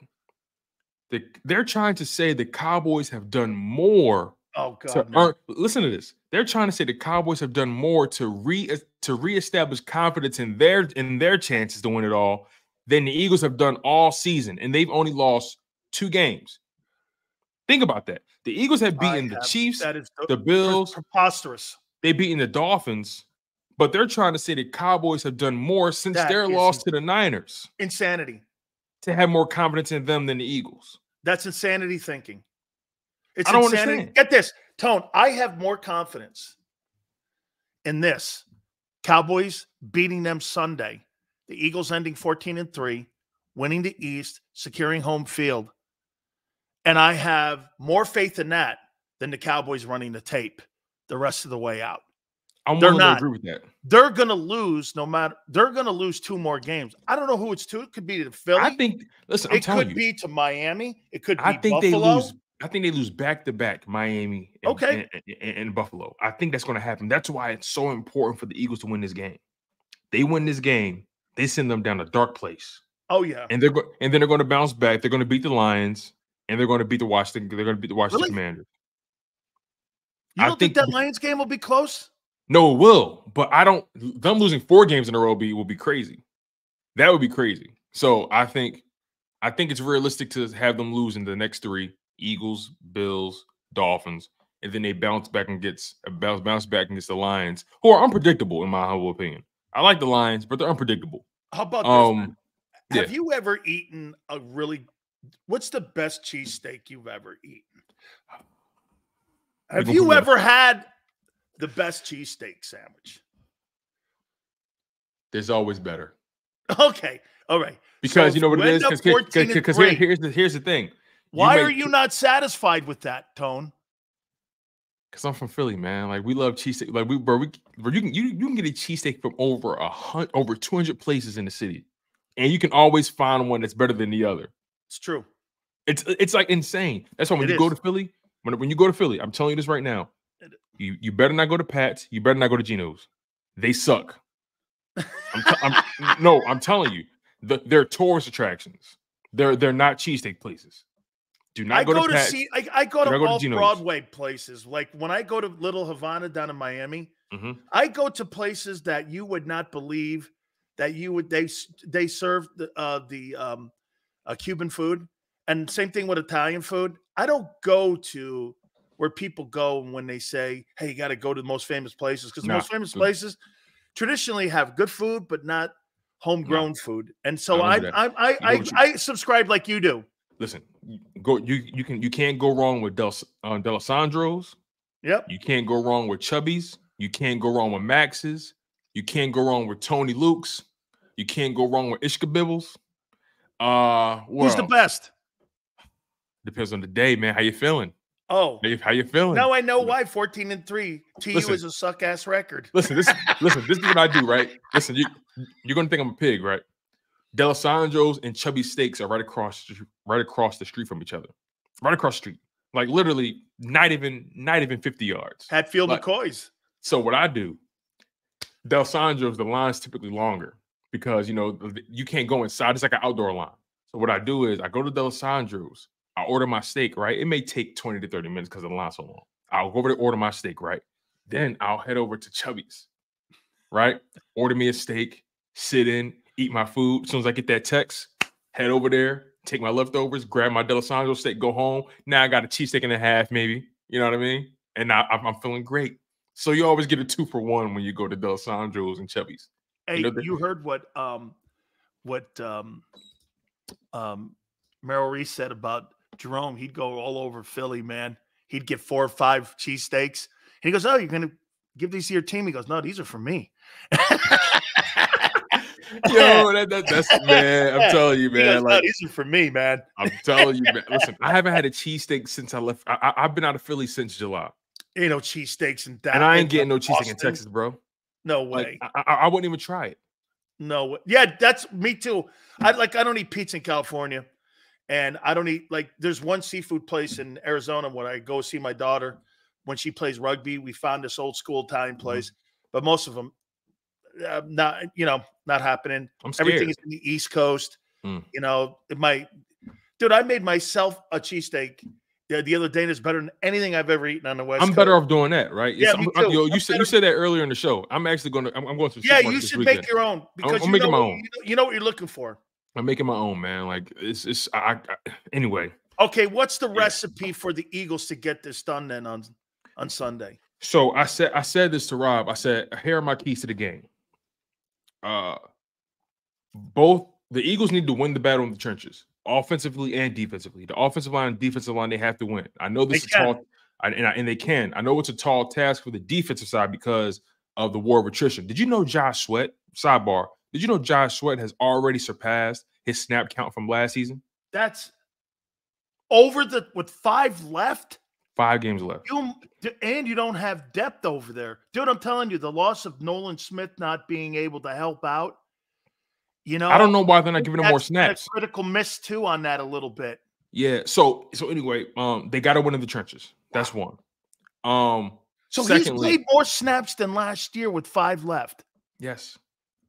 Good. 12 games versus 16 games played last year. Good. That's a ton. That's insane. And see, Tone, but that's why the run numbers are going up. And he's the only guy that's done that, by the way. So that tells me they're missing. That tells me someone's not living up to the card in rotation. That's what that tells me. Right. And who else is there? Right. You don't have any depth out there. Exactly. So, but yeah, they got to win in the trenches, both sides of the ball. That's one. Number 2, they need to establish the run game, not just run when you want. Establish it. Lean into it. With Hurts.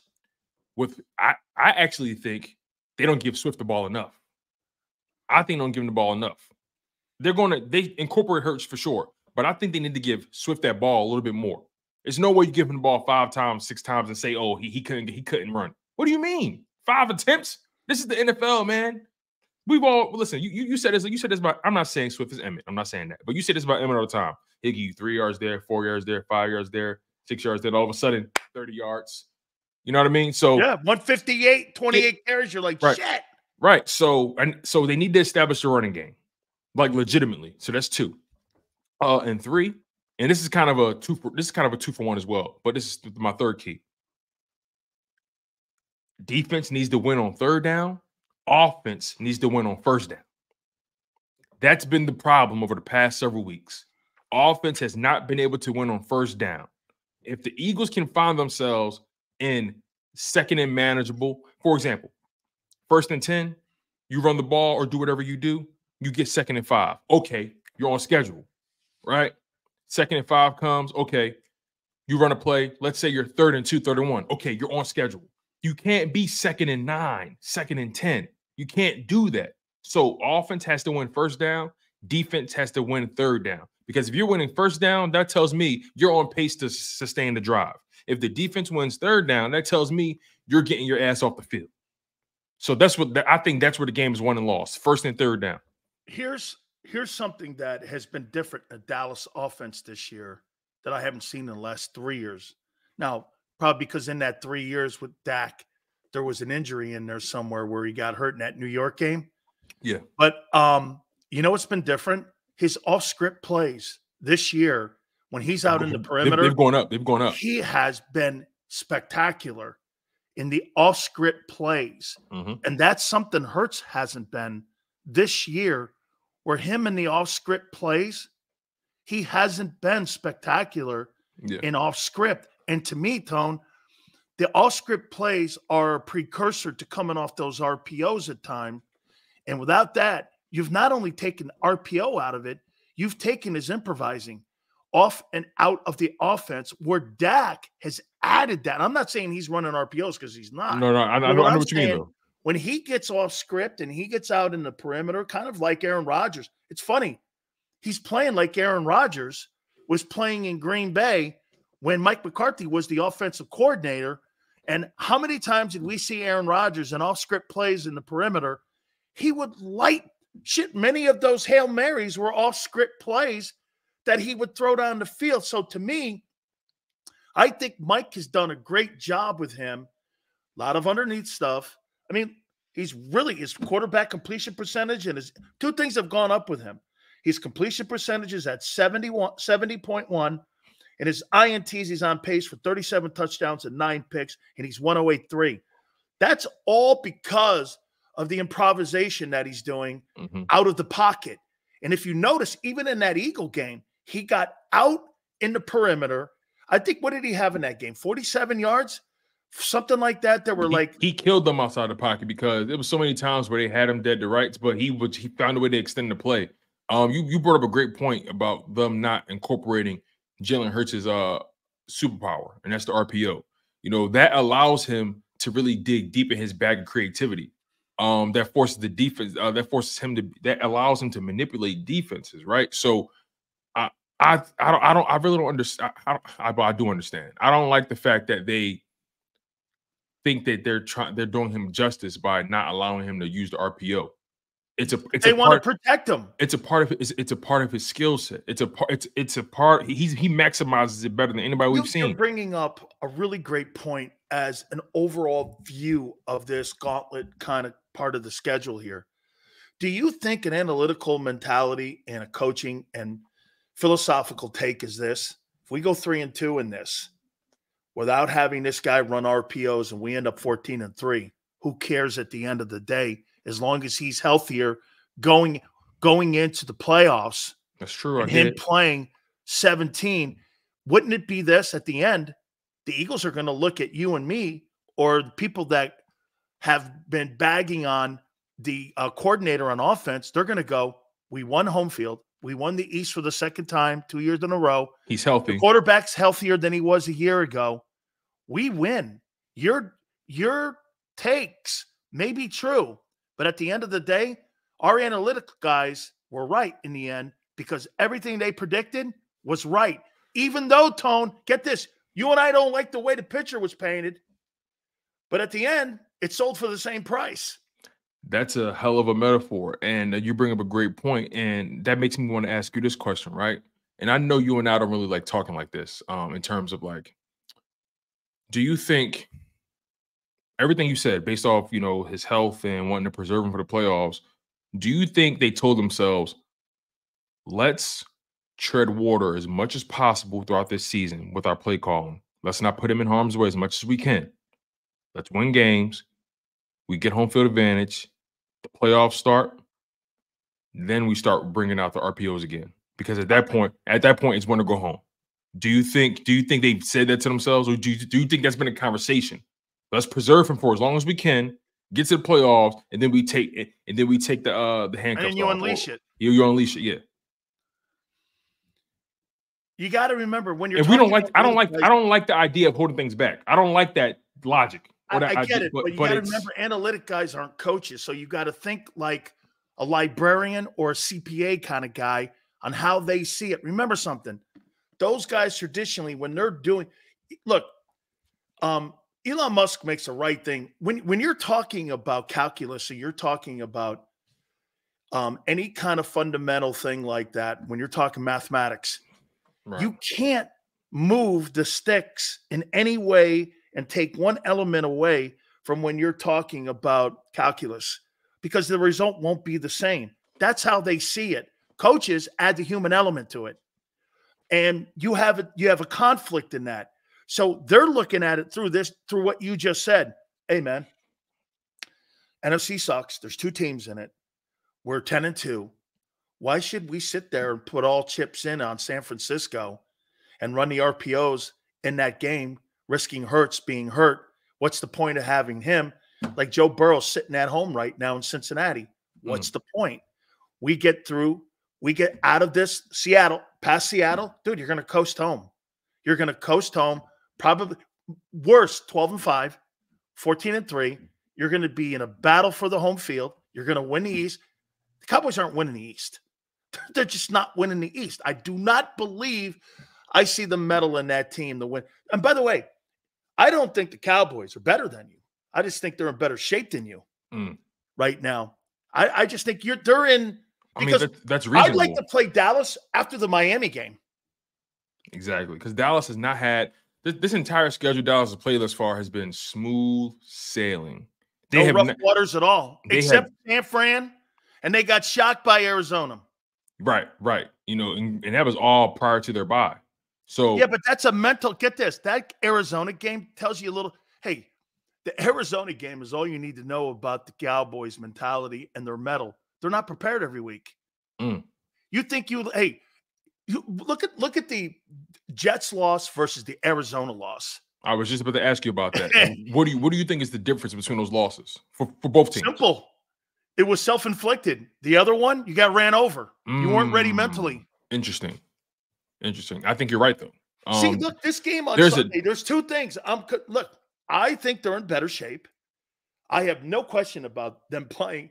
I never had a question about their mettle going into this game. I just don't have confidence in the defense. I've lost complete confidence in them being able to turn this thing around. They've got to get out of this web of rough seas here and get into the back end. Dallas is going into rough seas. They're not going to survive. They're going to take on a shitload of water. By the time, I'll tell you this too, if Dallas survives some of this, by the time they get to the postseason, they're going to be with so much water on that boat, you're going to be even healthy. Dude, you got two giant games. You got an Arizona game. You got 3 games against 2 teams that have already packed it in. Do you think I'm looking at the standings right now, right? So Dallas is currently 9-3. They have 5 games left. And all their losses are in the NFC. With the Eagles, with 2 losses in the they have 1 loss in the NFC, and they have 1 loss in the. They actually have 3 losses in it. All their losses have been in the NFC. Yeah, so they're 2 games behind you on the tiebreaker. Correct. So okay, even if you lose, You still got them dead to You're rights. still in first place off the tiebreaker in the East. Exactly. Now, here's the interesting part about this too. And if they lose, the East is over. Exactly. So let's listen to this. They're 9-3, right? Yeah. So final 5-game stretch. I think realistically, they go. Who they play next? So after the Eagles, they got Bills. Listen, they're on the road. They're on the road against the Bills. I think they lose that game. All their emotion and everything. That game that they play against you is going to be so pushed in for this is where the analytic guys in Philly might be right. Dallas is going to push every single thing in this game to win this bitch on Sunday. Everything. You know what the Eagles aren't going to do? They're not risking Hurts on RPOs.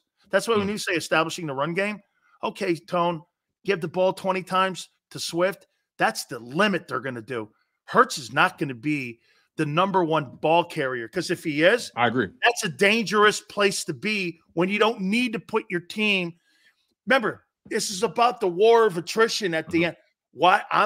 You don't need to put your team in that position right now when you have all the advantages over Dallas. Even in a loss, you still have the advantages. Dallas, in my opinion, has to sell everything out. They've got to. And you know what's going to happen?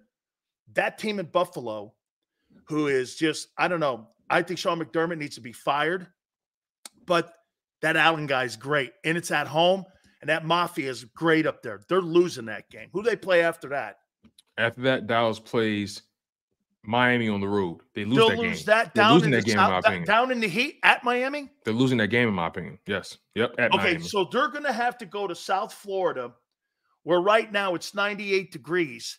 And they're going to go down there and play in that humidity down there after coming off of Eagles and Bills, and you're flying down to Miami. They're going from the coldest of the cold to the hottest, to the humid of the humid.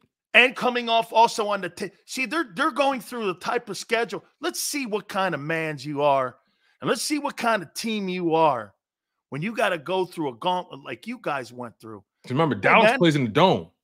Dallas, they play in the dome, right? They've been home for 3 straight weeks against the Commanders, Seahawks, and Eagles. They've been sitting pretty. They're about to get tested. Who do they play after Miami? They're home against the Lions. Okay, can you do me a favor? Take a look on at Monday the Lions. night. On Monday night. Take a look at the Lions games heading into that Dallas game, who they play. Heading into Dallas. They're on the road against Chicago. Kill them. They're home against the Broncos. That won that game. They're on the road against the Vikings. They'll win that game. And then they're on the road against the Cowboys. Okay. Those are all winnable games. Not crazy stretching out. I think the Broncos pushed them. Okay, probably, because there'll be a desperate Broncos team by then because of what happened to Pittsburgh last night. Yes. You know what you did? Pittsburgh's loss made it so that the Texans, the Bills, the Bengals, those teams are still in it now, and they can make a noise. And so the Colts are still in that conversation down there at that bottom end of that. So the Steelers brought a lot of teams in because if I'm not mistaken now, I wrote it down here. The Texans are in the 7 hole and the Colts are in the 6 hole. Correct. And the Browns are in the 5 hole. I think the Browns and the Steelers fall out completely. I think Colts, Texans, and Broncos take over the 5, 6, and 7 spot. Hey, who would have thought Shane Steichen and would have put the Colts into the playoffs with Gardner Minshew and not having Jonathan Taylor around a lot. That's insane, man. Right. That's that. Hey, you can't think that that's not been missed in the Eagle huddle. Oh, absolutely. I think losing Shane Steichen was out of everything we've experienced this year. Losing Shane Steichen, in my opinion, was the largest blow. You think he's the real head coach last year? I won't say the real head coach, but I think he's the real mastermind behind everything. You know, I think he's the real reason why Jalen Hurts took that step. You think it's the reason Jalen Hurts got $250 million? Yes. I'm willing to say that. Yes. I'm willing to say that. You got to give it to Howie then for taking the play calling away from Nick and giving it to Shane, because that was a brilliant stroke, because what it did was it gave Jalen Hurts a place in the NFL as one of the best quarterbacks in the league. It made him a $50 million guy. And Tone, I loved what you said earlier. I thought what you said, it's because then you turn around and you start talking to me. I've never had a really great cheesesteak. I'm like, this guy was born there. But what the one thing but I'm like this, but then you turn around and you say this. I just don't think people give this team enough love for where they are. And that's why when I say this about the Niners, dude, if the Niners don't win the Super Bowl this year, you got everything set up for you. Quarterback making no money, defense, offense, everything. And you don't win it. I personally think the Eagles are playing with house money. And here's why. You're retooling your defense. Nobody goes back historically. They're 10-2 without a defense. Get this. Think about that. Without a defense. The last team to do this, to go back to a Super Bowl after a loss, were the Patriots. Okay? I mean, like the Patriots in like the early 2000s. Well, remember, they lost to the Eagles and they came back and beat the Rams the following year. Oh, that's right. That was, what was that? 17 and 18. 17-18, yep. They lost to the Eagles and then they came back and beat the Rams. Yeah, and I believe that's another conversation. But nonetheless, they're 10-2 without a defense. Let's be honest about it. So and you laid it out perfectly, right? You laid it out perfectly earlier. They're 10-2. They don't have a defense. They're dealing with more injuries. The schedule's harder. New coordinators, new staff. Really, the only guys that are still on the only remaining guys were Nick, Tracy Rocker, Aaron Moorhead at wide receiver, and Jeff Stoutland. Other than that, everybody else is and Kevin Patullo in the passing game. But other than that, everybody else is new. So you're overcome. They've overcome so many things. You lost in the Super Bowl. You had the longer season out of everybody. So your team isn't as rested as everybody else is. Aren't you more surprised? You go to the Super Bowl, you lose by 3 points. You come back and with a 10-2 record. Come on, man. But here, go with me here on this one. I'm not shocked where San Fran is. I'm shocked where the Eagles are.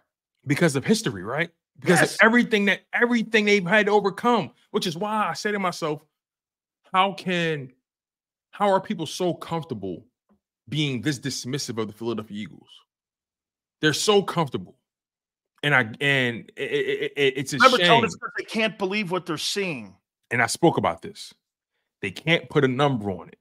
They can't quantify it. They can't. It goes against historical accuracy. And all they can do is say, well, they must be lucky.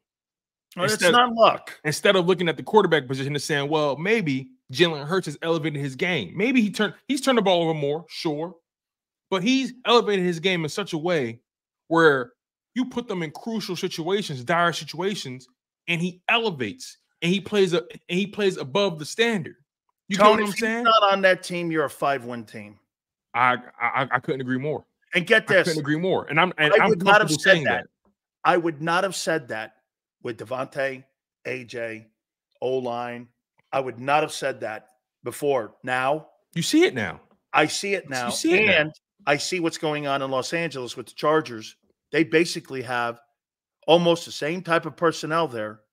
They got shitty coaching, they got shitty direction, and they have a quarterback who can't overcome dysfunction.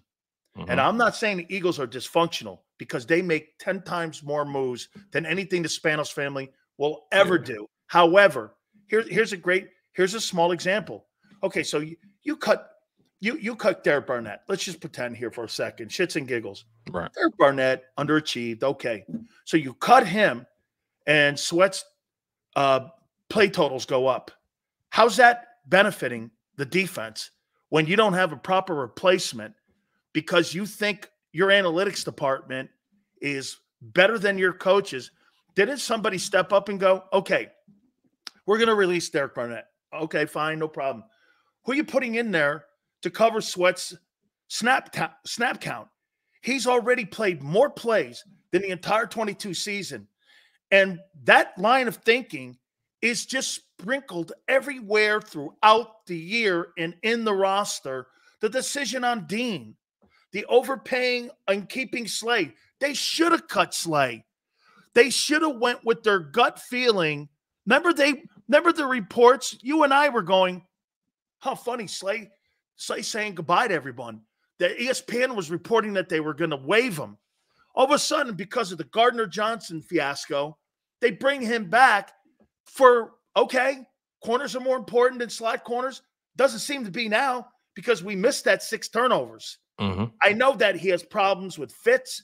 He's a playmaker, though. He's a playmaker, though. He's a playmaking guy, kind of like Diggs in Dallas was. Right. And the only thing I'll say about CJGJ is, it's hard to kind of draw parallels between this, but him getting hurt in Detroit, it's almost like, well, would that have happened in Philly? So it's kind of like, I know it's not fair to say because circumstances matter.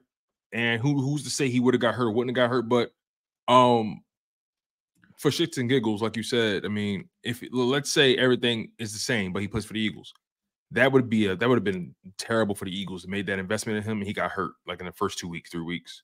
Why didn't you bring in Chase Young then to replace Barnett?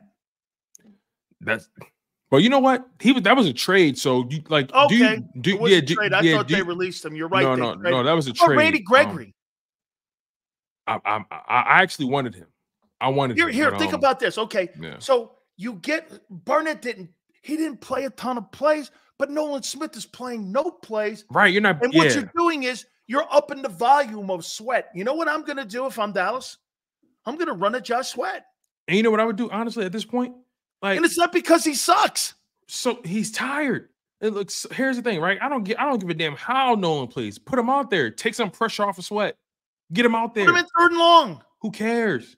Take some pressure off of Sweat. You got Sweat. Sweat has already played more snaps in 12 games than he played in 16 games last year. And it's affecting his sack totals and his pressures. Yes. He was a non-factor against Trent Williams. He wasn't like he couldn't even turn the corner on him. Dude, that's how bad it was. They ran the ball 5-6 straight times at him because they knew. Get this, Tone. When you're an offensive coordinator, you look at snap counts. Yep. You look at fatigue. That's the shit I'm talking about. His hand was on his hips all game. That's the stuff you look. Hey, how about this? Picking, that's a great. Can Milton Williams? Hey, can Fletcher get out there? I'd feel better putting Fletcher in a defensive end position on a short side, not to put him in the wide side of the field. You could situationally do that. You know what I'm saying, Tone? Or on the short side, have the sideline there and defend the sideline, put him on an end position just to give him some reps. I'm saying this to you right now. And also, if I'm the Dallas offensive coordinator, or if I'm Mike McCarthy, I'm looking at the most vulnerable guys right now. And here's the most vulnerable guys on the Dallas defense. Clearly, it's Shaq Leonard's a good player. Okay, well, let's find out what kind of communication skills he has. That's got nothing to do with ability. That's everything to do with communication. So I'm going after him. Hey, Zach Cunningham has a hamstring. Yep. Okay, going to him. Let's run screens on him. Let's see if he can cover. Let's stress that guy out. Hey, Josh Sweat, how many plays? He's played his max from a year ago. Let's run right at him again. Okay, let's do that. Let's put Zach Martin's ass over there and the left tackle, Tyron Smith, on him, and let's run the ball right at him. Right. I'm telling you, that's how coordinators look at it. Like Brandon Graham, like my thing is you have Brandon Graham, right? Brandon Graham he's only playing about 25-30% of the snaps. Get him on the field some more. Yeah. Get him on the field. Yeah, but that's a calculation because he's old and they're trying to put him on a pitch count. Hey, you know what? Sweat is your best player. Sweat is your best player. You got perimeter guys. You don't have depth there. Sweat is your best player. You gotta get him some. You gotta give him some leeway. You gotta give him some rest. Isn't it funny? Brandon Graham out there. 25% of the snaps. That's nothing right now. But it's a lot for a 36-year-old end. Yeah, I mean, I hear you. Maybe I'm not being nice enough. You're talking about a 36-year-old guy like he's 26. I know. But see, that's your heart talking again with them cheesesteaks. So wait, Graham's played 30%. He's only played 30% of the snaps, right? 240 total snaps on the season. You don't think that's a lot for a 36-year-old guy? I mean, 35 years old, but hey, who's counting? 35, okay. I'll tell you what. Fletcher's what? 33, 32? Yeah, something like that, right? Exactly. How many percentages has he played? Oh yeah, I was looking it up earlier too. Fletcher Cox has played. I think he's 66% of the snaps. Let me double check that. Holy cow, that's really impressive. Yep. Fletcher's at 66% of the snaps. He's played 501 total snaps on the season. How many sacks? On the season, Fletcher Cox has, where are we here? He has a grand total of, oh, wow. Okay, so on this season, he only has 2.5 sacks on the season. That's all right. 2.5 sacks, 13 quarterback hits, which is only one less than he had last year. So he's getting there, but they're not finishing the job. If he ends the season in these next 5 with 6 sacks, let's just put there 6 sacks, 32, 33-year-old guy playing 66% of the snaps. If he can be 5 sacks, I'm good with that. He'd be your best D tackle this year. Yeah, he plays the most out of all of them. He plays the most. Jalen Carter. They got the most talents, Carter. Right. But his motor isn't as high as Fletcher. But the guy who'd be most productive, now, believe it or not, will be Fletcher. Agreed. Because Jalen Carter right now, where is he as far as snap counts? Jalen Carter on the snap count. He's running out of gas a little. He's 55% of the snaps right now. How many sacks? With 408 total snaps. As far as sacks goes, Jalen Carter has 4 sacks on the season. 7 QB hits and 6 tackles for loss. It's great. Hey, do you resign Fletcher next year? I would. I'll find a way to get. I would. Do you resign BG? Come on now. I actually think this is BG's last year. Like, and I think. Oh, you think it's going to be his call? Yeah. I think he knows this is last year. I think he knows that. If you had to keep one of the corners, who would you keep?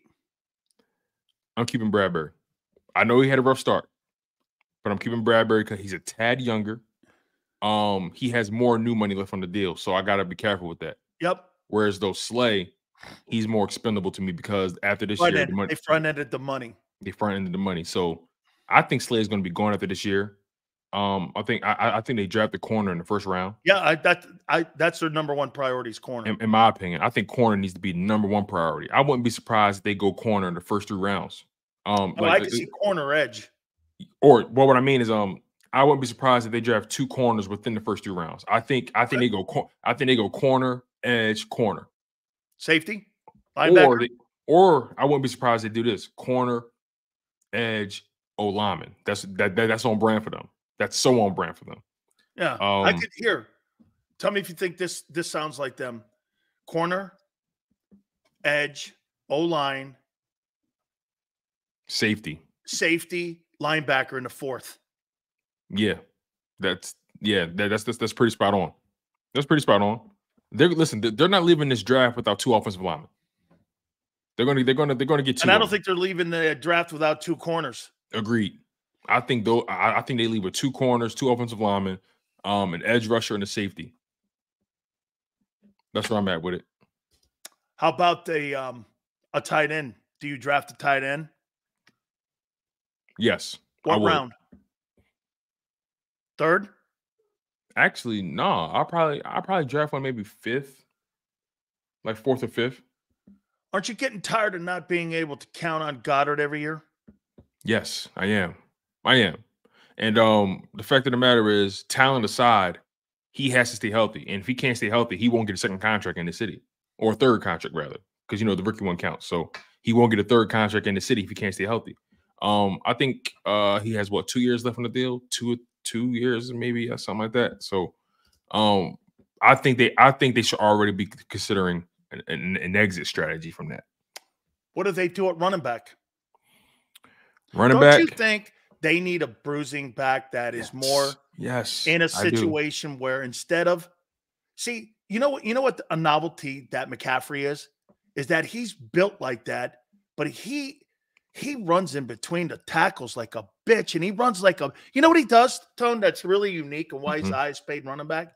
He runs like a big man in between the tackles, and he catches the football like Alvin Kamara in the perimeter. I think that's why he is so difficult of a cover. It's his style of play. Yeah. He's a chameleon. He's built like AP. He runs. He's built like AP. He moves. He moves like a Todd Gurley in his prime, but catches like Marshall.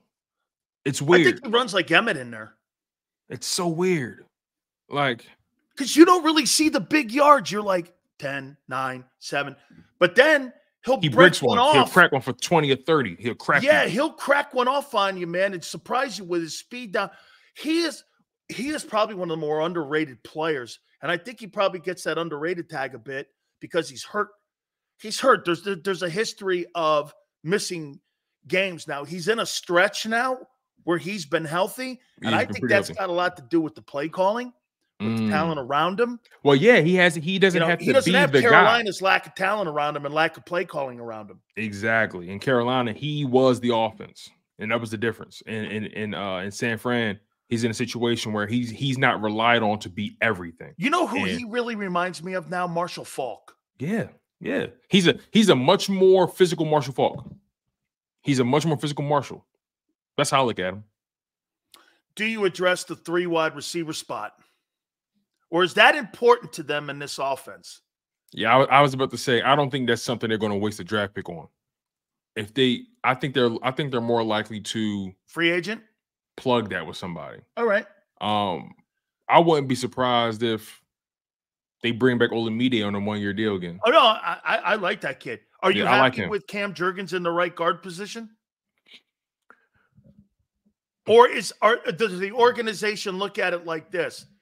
He's a plug and fill for now, but that's our future center, and we have to address that. They thought they did maybe. Maybe Steve is that guy. Remember when they drafted Landon? He was drafted to be Kelsey's replacement, but then Kelsey came back and they moved him to left guard. And they realized, okay, we're not moving him. Landon is 6'5". This guy's 6'2". He's He's not quite as big. Right. So that's why it made sense for Landon to stay at left guard. But then Cam Jurgens, I think they would prefer him to be safe, prefer him to be a center. I think that's their real preference. And then they put Steen at right guard. I think that's their dream scenario. I'm going to throw something at you here that I don't know how people will respond, but let's just hypothetically say that. Hey, listen, we're having fun. We're having fun. Let's do it. Let's hypothetically say this. Chicago moves off of Justin Fields. Okay. Would you be open to having Justin Fields as Hurts' backup for a year? Let him watch how he plays. Signs him to a 1-year deal. He's the backup. How he brings him in. If you're the agent, you put him behind Hurts. Let him mature. Let him grow. Get some decent coaching. And then off that 1 year, how he has a trade and a pick maybe that he can move. Remember, he was offered, what was he offered? A 3rd rounder from somebody for the Gardner Minshew during the season last year. I think it was even the Colts that may have asked for. I thought somebody was requested Gardner Minshew. Do you think? Because I don't think Jalen would have a problem with it, but no, maybe the perception it wouldn't affect him in any way. But I think the perception might, because this. Look, the guy loses a game. National media is going to go, Hurts played bad. This is why they got his replacement. You know what I meant. I don't think I would do it. It would mirror the Carson Wentz situation too closely. It would mirror it too closely. I don't think they would do that. I wouldn't even do that. Here's why I say this: if you're Justin Fields, why do I want to go to Carolina? The only place that makes sense for me if I'm Justin Fields is Atlanta. I was just about to say, I think Justin Fields ends up in Atlanta. Isn't he from down there? Did he go to school at Georgia first, and then he transferred to Ohio State? I think he was at Georgia, then I thought he was at Georgia, and that's one of the reasons why. Yeah, he was. He was at Georgia. Left. Yep. Is because they made a transfer move from him coming from Georgia to Ohio State. Correct. Yeah, he was at Georgia first, then he went to Ohio State. Yep. Can you imagine him in Atlanta? That might look good. He is from Georgia. He's from Harris. He went to Harrison High School in Georgia. So yeah, he's born and raised in Kennesaw, Georgia. So yeah, I'm looking at his situation as they're moving him. I don't care what anyone says. I think they're going to move him. And I think Atlanta is the perfect situation for him. He goes into a situation where he has a tight end, he has a receiver, he has a running back. I would love to see Fields in Atlanta, just to see how it would look. Holy shit, he's from Kennesaw, Georgia. A lot of gun racks in that damn place. Oh, man. Hey, even a guy like me would be afraid, man. Too many. Hey, Big Sills doesn't go to cities that have a lot of cars with gun racks in them.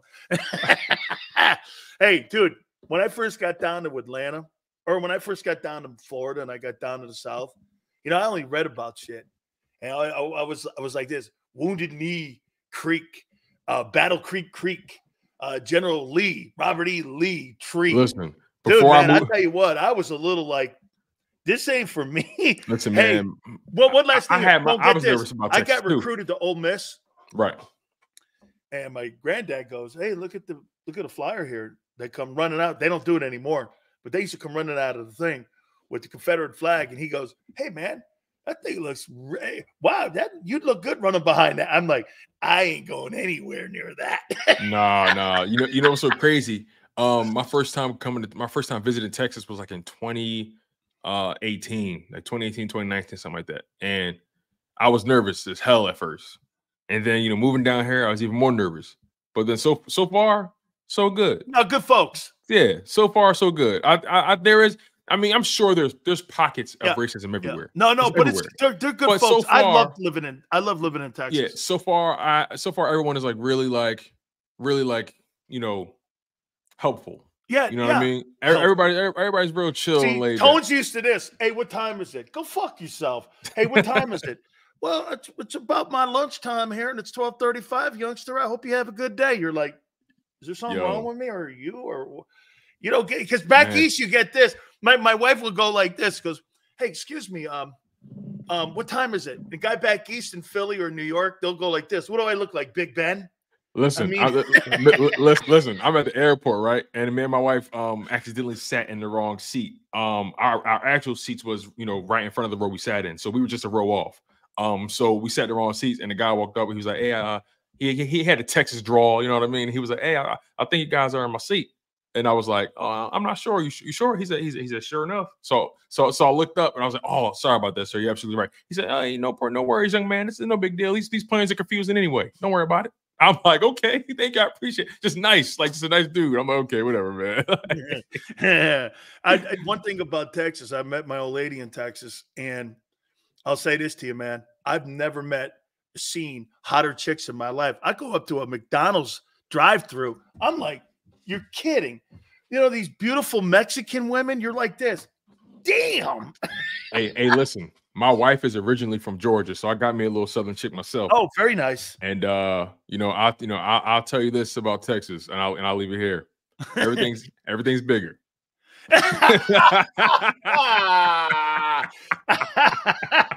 Everything's bigger. It surely is. That's a fact, man. Oh man. Hey. Oh my God. Egos and booties.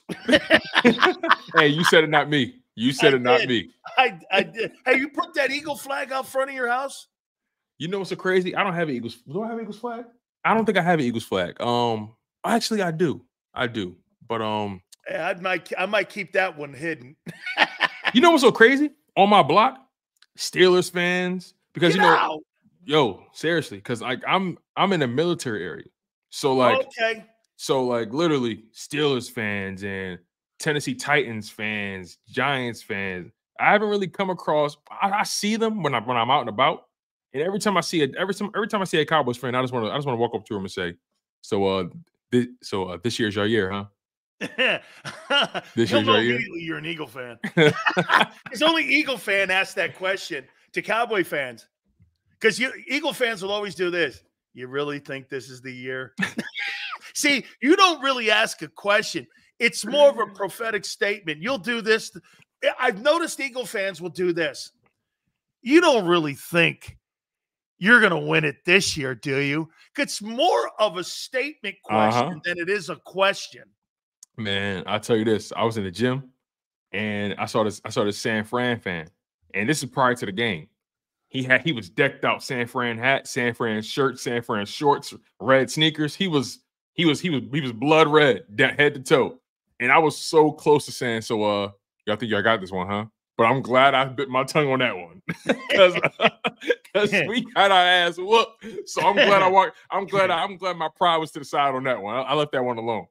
I left that one alone, man. As you guys know, you don't really have game day food, right? Okay, you guys eat wieners on toothpicks. Anybody who eats wieners on a toothpick, little wiener dogs, and you get served wine and white wine spritzers, dude, that's not a ball game. That's more of a hoedown. Philly, man, you got cheesesteaks, pizzas, hoagies, beer, you know, liquor right there. You know what I mean? You got wings. How good are the Eagle tailgates? Sills. You got to go to one. That's a bucket list thing for me. You got to go to one. Everybody feeds everybody. You can't walk 10 feet without somebody offering you a beer or something or throwing a football at you. Like, listen, man, the vibes are always electric. Everybody's just loud, rambunctious, music playing everywhere. Everybody tossing the football. So many grills going, fires over here, and you know, people just got the cheesesteaks and they got the big ass grills with the not just your regular grill. Got the hibachis going. I'm talking about the barrel grills, the ones that are homemade. The barrel grill. Yeah, like you see people out there with the you see big old like school buses painted midnight green and like bro, just light shows, man. It gets and it doesn't matter. You know what I heard? I heard them tailgate parties, man, are in Philly. I heard that you could have doctors and lawyers and just regular old folks, and everyone's painted up. Nobody knows anything different. Everyone's the same. Listen, and when you down there, everybody's family. When you down there, everybody is family, Sills. I'll tell you that right now. You can't. They told me it's the home of the hibachi.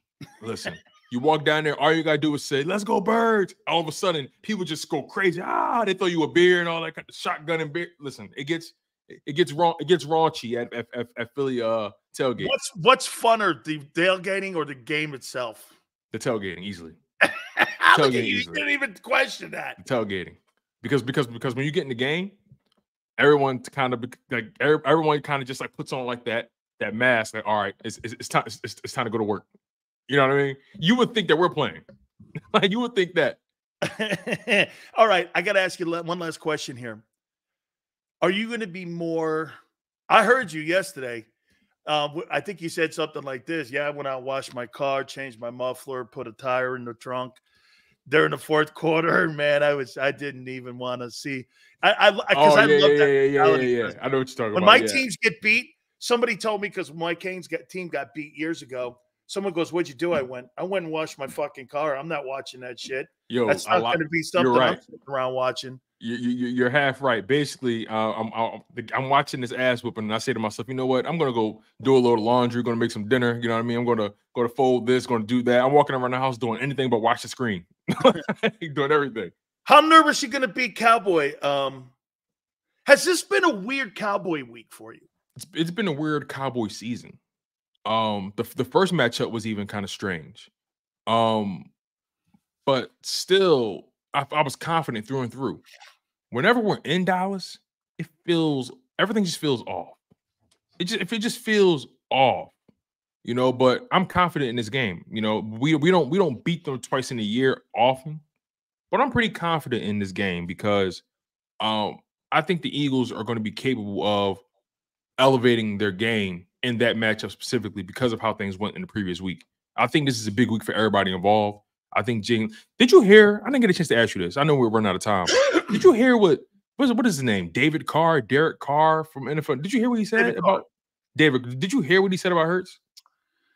He doubled down on it too, saying that he doesn't think that Hurts is healthy and that they should pull him and put Mariota in, and that gives him a better chance. Listen, he's trying to spin it. He's talking that healthy angle. This dude had the nerve to say, "Yeah, I think this offense will function way better with Mariota." You know what? What are we talking about, man? They're just giving anybody a job these days. Like, come on. I would take a 60% Hurts than a 100% Mariota. Are you smoking crack? Who was the quarterback from North Carolina that after they yanked him being a number 1 overall pick, won a division title, and he was a stiff? I forget who that was. And he was a North Carolina quarterback, and he was upgraded to David Carr. He was an upgrade, man. I'm gonna find out. Yeah, because This guy is just talking nonsense. So, because David Carr went to Fresno State. So yeah, they both Carrs did. Okay. So yeah, I think he won a division title with Bill O'Brien. Who was the guy that won that division title? Prior to Deshaun. Oh, are you talking about Matt Schaub? Yep. Matt Schaub. There was another guy before him, too. The Texans. Let me see Texans quarterback history. I'm finding out. I want that. Yeah, because he's a stiff nobody, and he won a division. He won a division title there, and everyone was like, Bill O'Brien won a division. I think this is when they had Clowney down there. And Clowney and they had TJ Watt, or they had Watt, JJ Watt. Let's see here. All right. Was it okay? So Matt Schaub was there from 2007 to 2013. Was it Brock Osweiler? Before that. Okay, before David Carr. So we're talking TJ Yates. TJ Yates. TJ Yates. Yes, here it is. 2011 and 2. Yep. You're right. Because Carr was there. TJ Yates won a division title. TJ Yates had a better career than Carr did with the Houston Texans. TJ Yates. TJ Yates. Way to go, Keon. TJ Yates. That is insane. TJ Yates. He won a division title, right? So TJ Yates says, okay, he only had 10 starts with Houston. I thought he finished it up and they won the division with him. Okay. He probably finished it up because he was there. TJ Yates was in there in 2011, 2015, and 2017. David Carr was there from 2002 to 2006. Okay. So you sure you're not thinking of Tony Banks, Dave Ragone? No. I thought Yates won I thought Yates finished up and they won a title. Like a division title in Okay, Yates did get them to the playoffs in 2011. You're right. Okay. You're right. Yep, it says here. It says due to injuries to both starting quarterbacks, Matt Schaub and backup quarterback Matt Leinart during the 2011 regular season. Matt Leinart. TJ Yates became the starter for the rest of the season as well as the playoffs. Bill O'Brien, baby. Oh, great stuff, man. I tell you what, this is going to be an interesting ball game on Sunday. It's going to be fun, man. I'm excited for it. Okay, we got the Philly Godfather, 5:32. Hey, Tone's got very interesting behind the scene and behind the curtain messages, too. That go on. Listen, man. So, I have a lot of respect. I'm sure it'll be very entertaining. Thank you so much, Tone. I got a lot of respect for the Godfather. I'll leave it at that. Thank you, my friend. Yes, sir. You got it. Don't forget, on Saturday from 3:30 to 5:30, Big Sales will be out at King of Prussia. We invite you to come on out. We're giving Eagle tickets away for the Christmas Day game. We got jerseys to give away. We've got merchandise to give away. Come on out. Have a great time with us. We really appreciate you guys. Don't forget, Wing Wednesdays, 1983. Go to northeasttutors.com, northeasttutors.com. Can't wait to see it. We're going to take a look at Week 14 of National Football League. A little more in this Cowboy-Eagle game. Philly Godfather is going to join us at 5:30 Eastern. Keep it here on the National Football Show.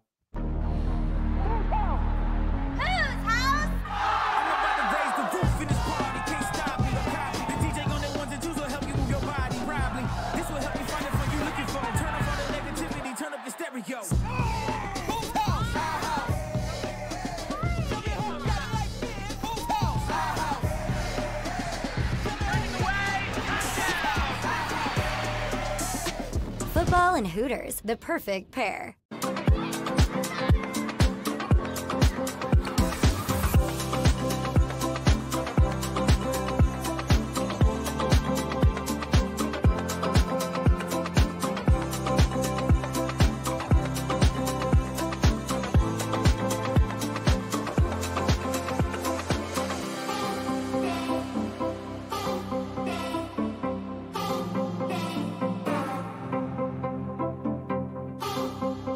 If you own a company and you're not producing a podcast, you're missing out. The public consumes messaging when they're ready. Join the professional podcast network of companies and let JAKIB Media Partners put you in the podcast arena. Come to our professional studio, or we'll come to your place of business and professionally produce your company podcast. Call JAKIB Media right now at 267-261-3428. 267-261-3428. Any professional sports coach will tell you there's no substitution for preparation. At Malamut & Associates, that is a tenet by which we live. We prepare from day one for victory. Anything less is not acceptable. Underdog Fantasy has a way for you to play alongside your favorite football team all season long with their fantasy pick'em game. You pick between 2 to 5 players, select whether they'll go higher or lower on one of their stats, then do what you usually do on a Sunday, watch the games. You can win up to 20 times your money in a single game by going 5 for 5. It's a fantasy game, and the Sports Betting Show wants you to get involved. Go to UnderdogFantasy.com. When you sign up, use the promo code WIN, and Underdog will double your first deposit up to $100. That's UnderdogFantasy.com. Use the promo code WIN.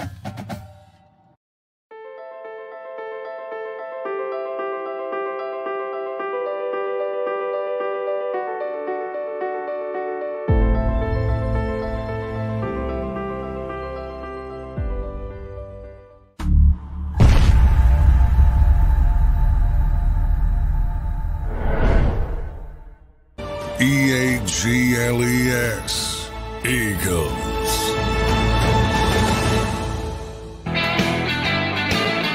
You see that stack of money my guy Philly Godfather has? Holy cow. By the way, he's going to be out there on Saturday. Let me show you this, man. This is what he does. Look at, oh my God. At Dan Sileo Show.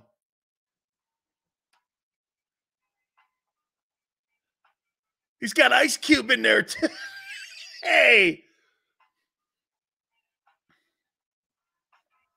guys, Philly Godfather here from PhillyGodfather.com. Make sure you guys catch me every Friday, 5:30 p.m. on the Dan Sileo Show, the National Football Show, on JAKIB Media. Yeah. Dropping my boy Ice Cube, too. How you doing? Holy cow. That's there for you. Okay, I can't believe I gotta show Cube that. Got it officially off the injury report. He's a go for the Cowboy game. Yeah. Heart, hustle, guile, toughness. This is what it's about. This is what I'm talking about. This is going to be a battle at the OK Corral known as Jerry's World.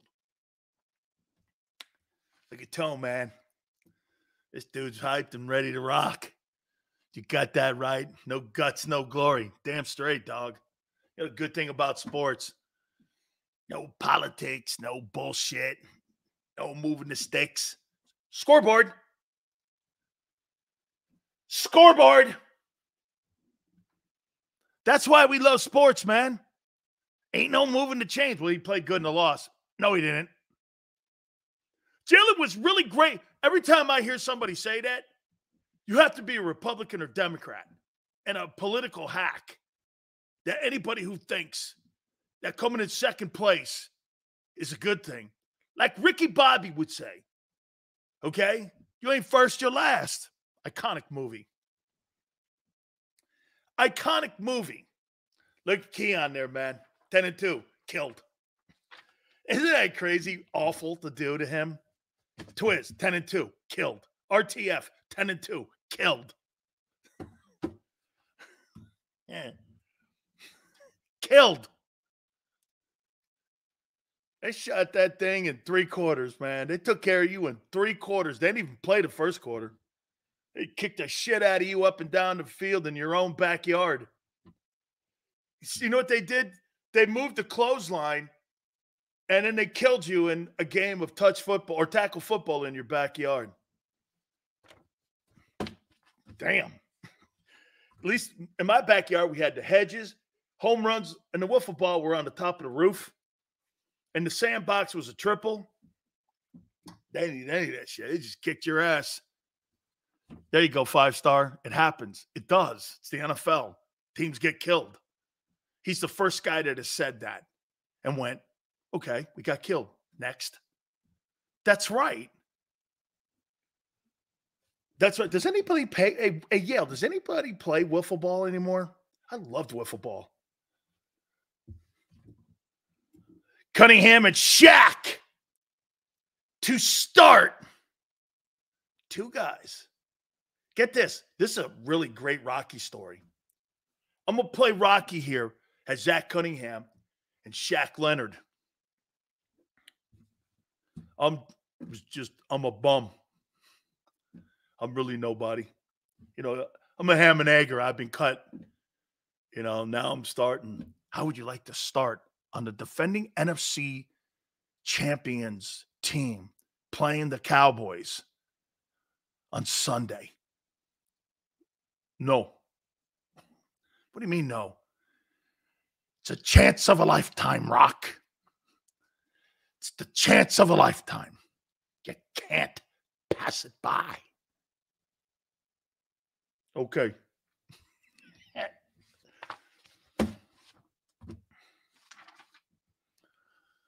Dude, that's quite a story. And if your football team doesn't finish the deal this year, blame your GM. He'll be 100% to blame. Quarterback won't. Coordinators won't. This falls on Howie. If you don't win a Super Bowl this year or get to it, I'm blaming Howie Roseman 100%. Because the miscalculations compared to a year ago, some of them are awful. 3 guys you got on your football team were cut at linebacker. That's your linebacking pool? No disrespect to those men. I got great respect for people who get an opportunity to play again. It's really not on the players. You have no depth at the edges. Josh Sweat has already played more snaps this year than he did in the entire 2022, including the playoffs and Super Bowl. How do you justify that?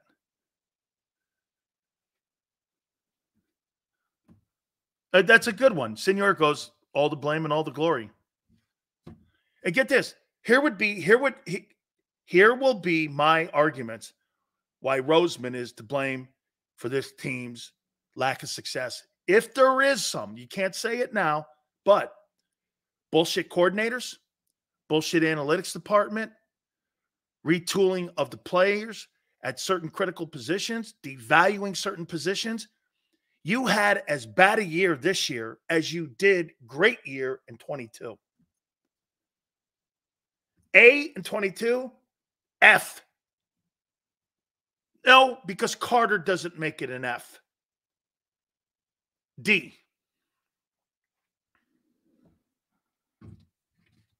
This is all on him. Now, 10-2. Let's see it play out.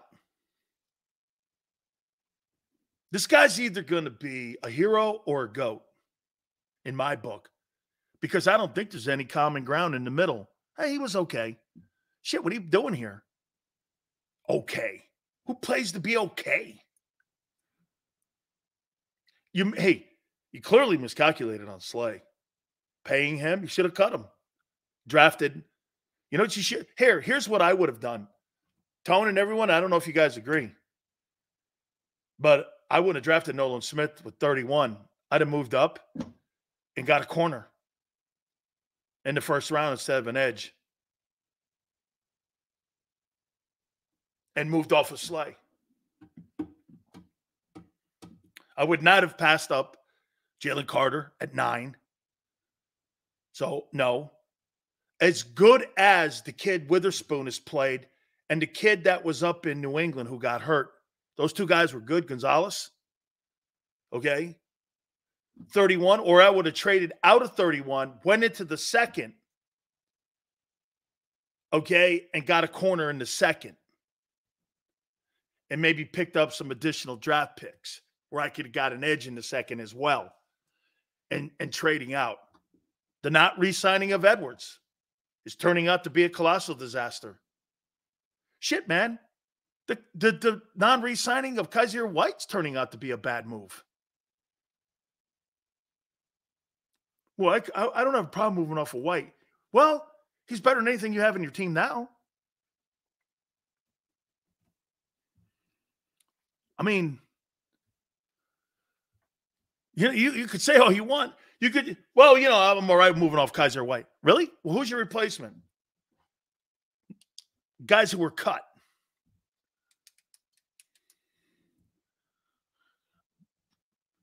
Ringo's a frustrating pick. Him and Nolan Smith are frustrating. Those are frustrating picks because they're non-factors. Now, has your special teams improved? I guess that's a okay move. The Georgia experiment stopped at Carter. I don't know. Because Jordan Davis was average last year, and he came into his own. Guys cry too much? No, they're close. That's why. You cry when you're close. You don't cry when you're far away. Like Dallas. You don't cry when you're far away. You moan when you're close and you missed an opportunity. And with a tougher schedule, we have same record as last year. At this point, we'll see. We'll see. You're losing in Dallas.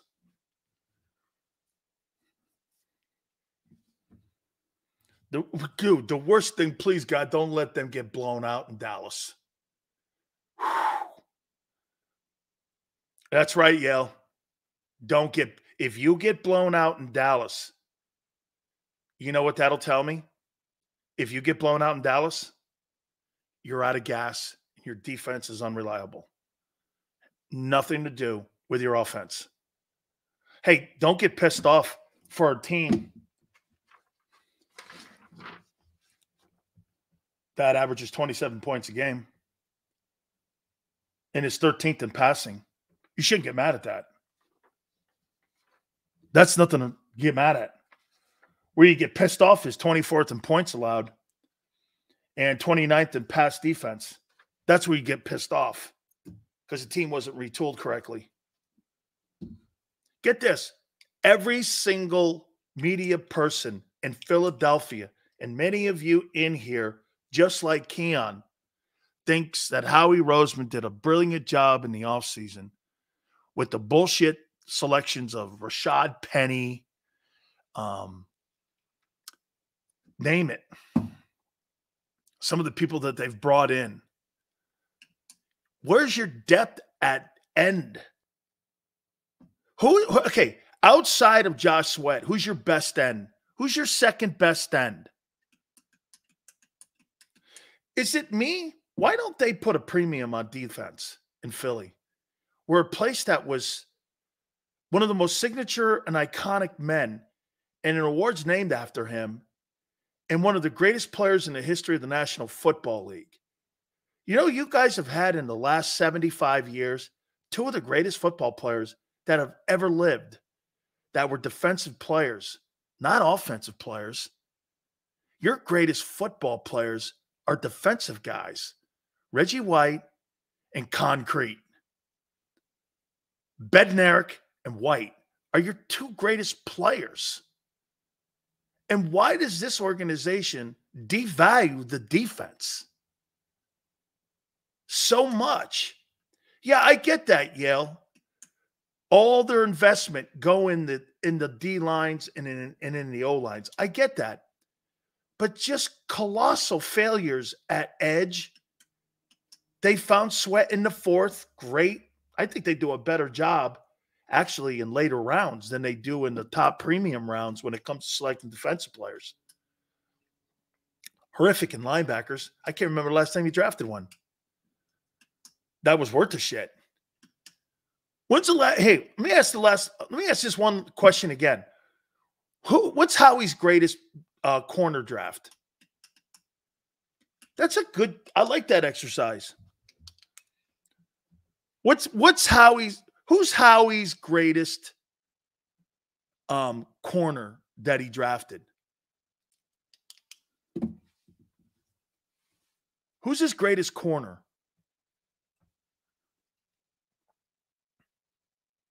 Kendrick?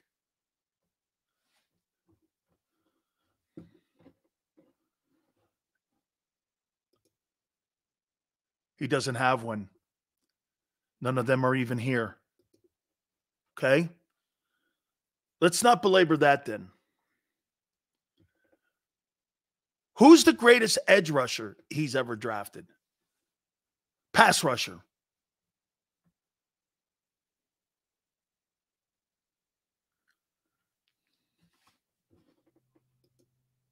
Sweat. Okay. Heck of a ball player.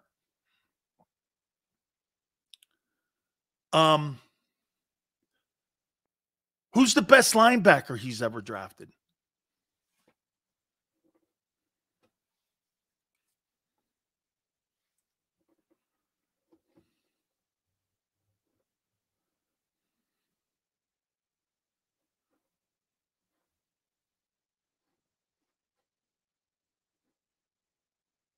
I'm waiting.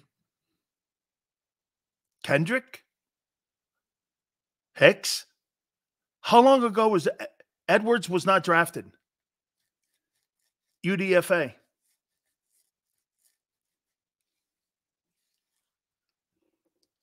So he hasn't drafted a linebacker and corner since he's been the general manager of the Eagles. Would you constitute those as premium positions?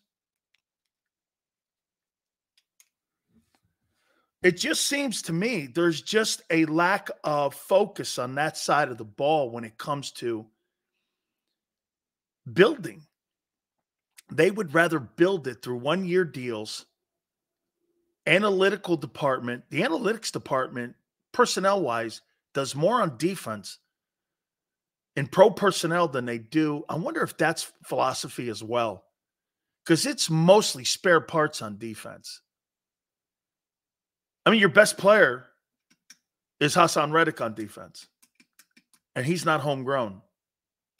He's not homegrown. Your corners aren't homegrown. Half your safety positions are not homegrown. Your linebackers are not homegrown. Your edge rushers are, and your tackles are. Fundamentally, that's their mentality. That's why when Tone was putting together the draft, this is who they are, and this is how they move. They move like that. See, in San Francisco, priority is up and down the lines in each level. D-line. Now, you're afforded that with not paying a quarterback. D-line, linebacker, and secondary. They value defense in San Francisco more than they do, and that's why their defense is better than yours, hands down. Okay? That's why they value that more. Howie values his picks more because the analytical department values those picks because that's their hard work. Now you see why they keep guys like Jalen Reagor and Derek Barnett and Andre Dillard on the team longer, because the front office and the analytics guys picked them, not the coaches. Makes sense now. Because they think in their mind of reasoning that over a period of time, they're going to come around. If you're drafted by the Eagles, you have a shot to make the team and stay on it for 5 years and get a pension. It's pretty good, whether you're good or not. It doesn't matter. They basically gave Jalen Reagor an NFL career, and he doesn't deserve one. How long did they keep him on the team? How long did they keep Reagor on the team? 3 years? That guy doesn't deserve to have a pension. Okay, he's been a colossal disaster. But they kept him on the team for 3 years. Was it 3 years? Yeah. I think New England moves off their guys quick. But, again, they have done a pathetic job when it comes to drafting. Pathetic job. How long was he? How long was he on it? 3 years? Was Jalen Reagor? Right? Because I'm talking about the first rounders.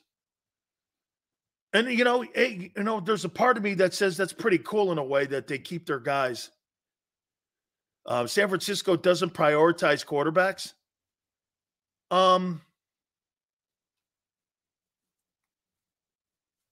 You don't think spending 3 first rounders on a quarterback is prioritizing? 2 years. He didn't make it to the roster the 3rd year. That's right. They traded him right to the Vikings. Was that deal? They traded him for a 7th to Minnesota, and I think he's on the active roster in New England right now, if I'm not mistaken. That's 4 years. So 2 years. They cut him before the 3rd year. Okay, 2 years. He's probably on the – they got him off the roster. I don't know. That's probably about right.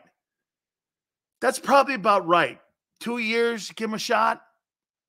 And then the 3rd year you move him because you don't – that's not fair. So probably they did that right. They did that right with Reagor. 2 years and then move him in the 3rd year. He got a 7th rounder for him. Showed you exactly what people thought of him. Complete. At least he got out of there. So that's okay. Okay. Let's see here. That's probably right. They drafted Reagor over Ayuk. Hey, dude, I'm sorry. I didn't see Brandon Ayuk turning out to be somebody special like that. I'm sorry, man. That kid is a good ball player. Yeah, I'm pretty sure you probably thought Cooper Kupp was going to be a superstar too. Or A.J. Brown in the 2nd. Or Devontae Adams in the 2nd. 65% of all the all-pro wide receivers were drafted in the 2nd round. Do you know that? Most of the big stars over the last 5 or 6 years have been all-pro they were drafted in the 2nd round. They weren't first-round draft choices. Okay? Yeah, but he got Devontae right. As far as I'm concerned, you keep taking swings and you land on Devontae. I was wrong about Devontae. I got some prop bets I want to hit on. I want to look at Week 14.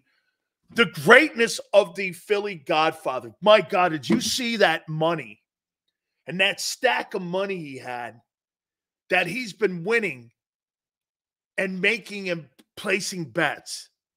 You got to see it, man. He's just going like this. It's really dope. Absolutely great. We're going to help you make some money. Power Hour coming up on a Football Friday. We'll reset. Keep it here on the National Football Show.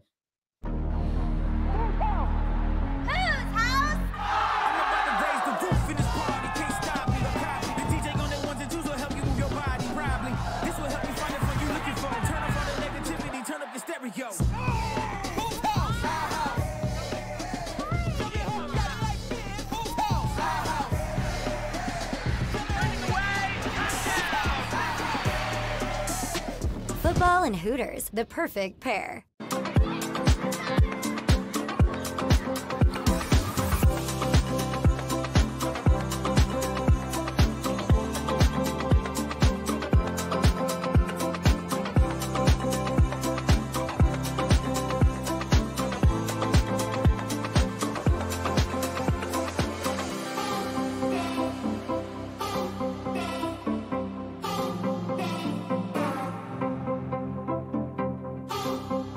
If you own a company and you're not producing a podcast, you're missing out. The public consumes messaging when they're ready. Join the professional podcast network of companies and let JAKIB Media Partners put you in the podcast arena. Come to our professional studio or we'll come to your place of business and professionally produce your company podcast. Call JAKIB Media right now at 267-261-3428. 267-261-3428.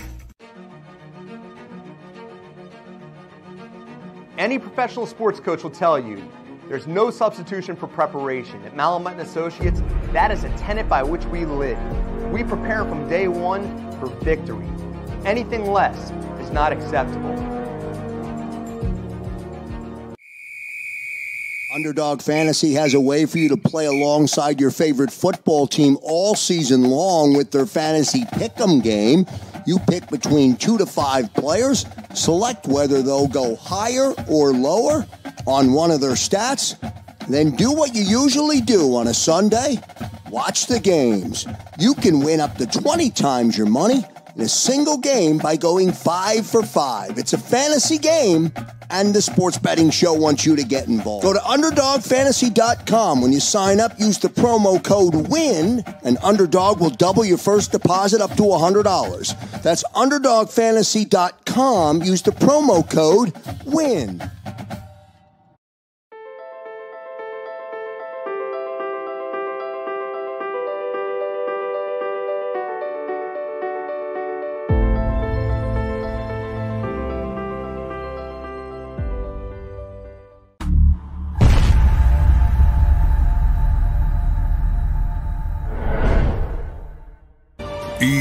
EAGLES, Eagles.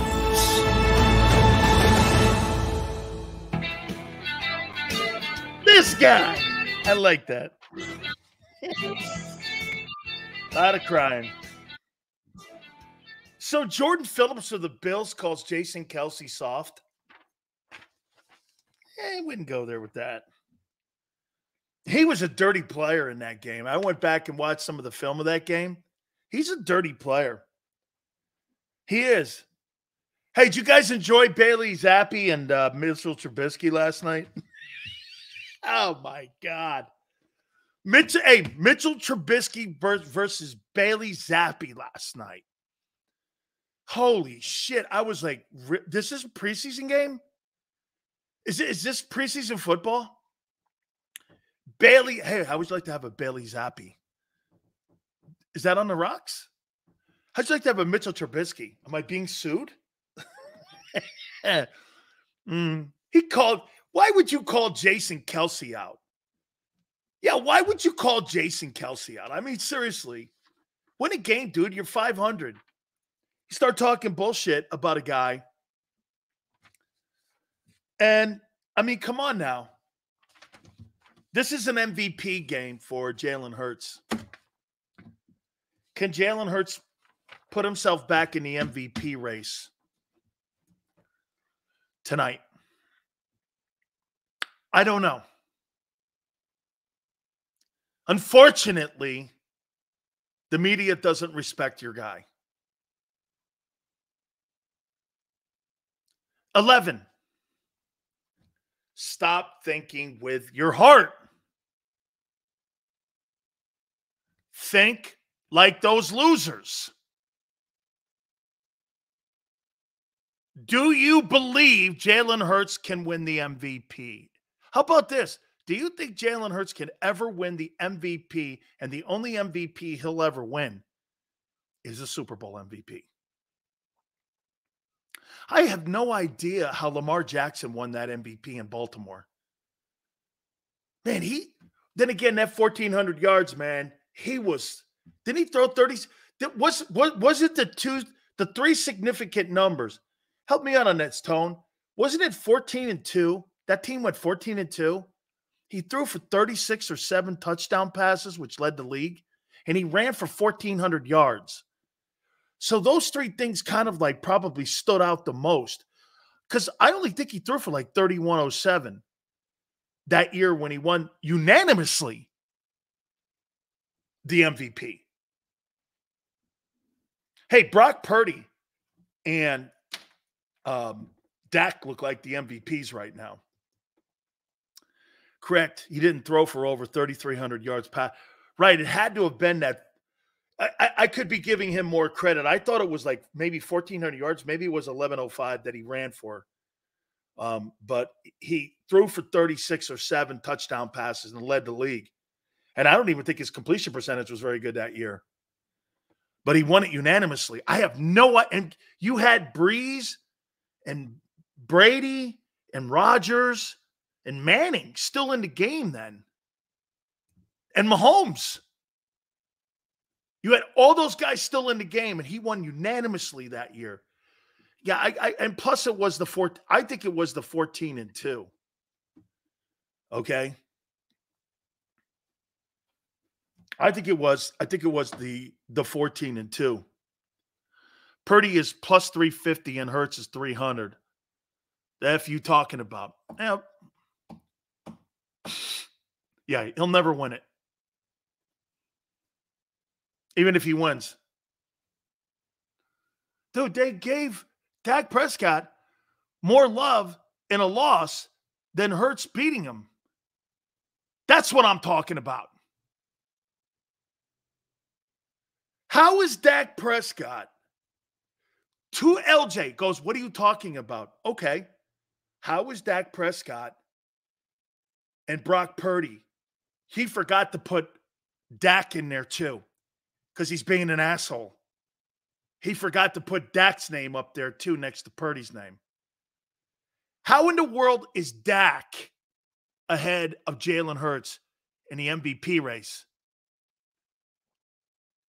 How in the world when Jalen Hurts has beaten all these guys? Here's what I think. If Jalen's going to win the MVP, he's got to throw for about 400 yards, 4 touchdowns, blow out the Cowboys, go in the road to Seattle, throw for 350, and he could pretty much coast home.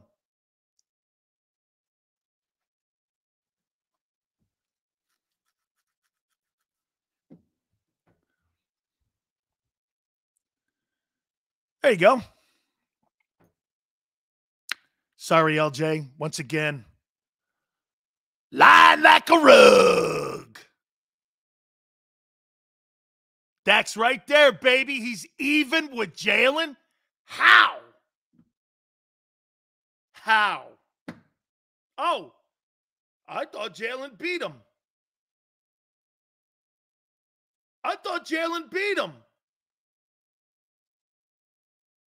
Tell me, how is Dak Prescott having the same odds as Jalen Hurts winning the MVP award? How? Give me one moment this year where you went, yeah, he had a significant win like Jalen. Where? Come on, LJ, help us out here. Come on, you pancake-eating son of a bee. Come on, you pancake eater. Say it with me. Thank you, Tone. Dak Prescott has not put anything on paper. How about this? Let's be more fair to this. He has not put anything on a football field that constitutes anything that Jalen Hurts hasn't superseded him on. If Dak Prescott had beaten the teams that Jalen has beaten, Dak Prescott would be the runaway MVP. Am I lying? Triggered, LJ. You're assuming that I get upset by you. That's quite a reach. There's actually 2 people that upset me. My kid, my old lady, and my aunt. Yeah. Other than that, I don't really get upset.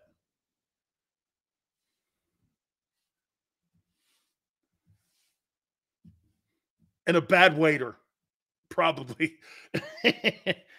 Yeah.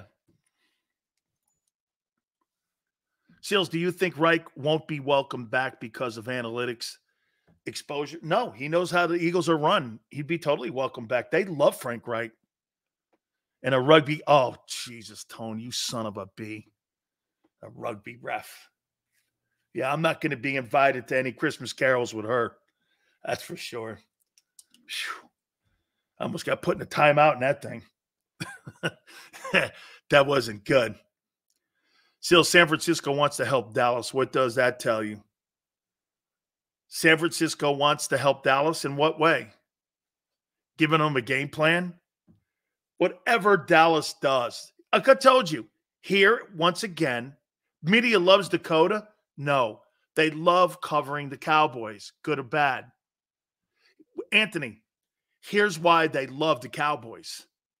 They love to hate them or they love to love them, but they love to cover them because they get more clicks, more people follow them. The owners on twice a week in Dallas. They don't cover the Dallas Cowboys because they win. They cover the Dallas Cowboys because they're popular. It's the only reason.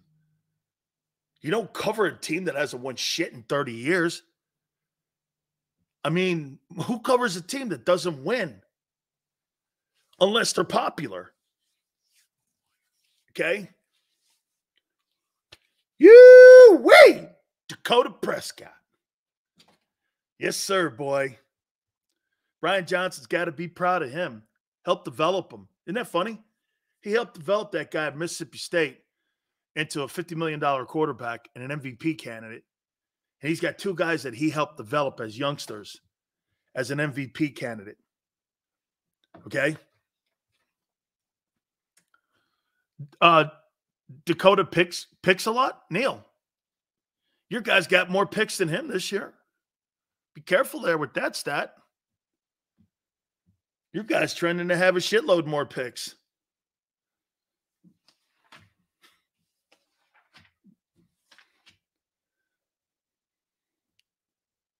Oh, look, the MVP. It's a popularity contest. Stats.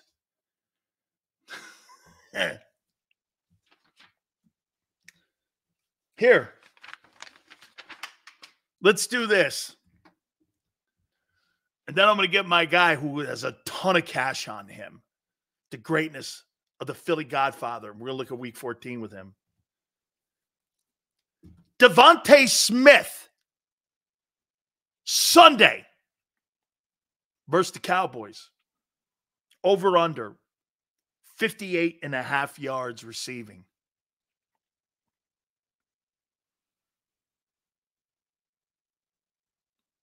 In Dallas.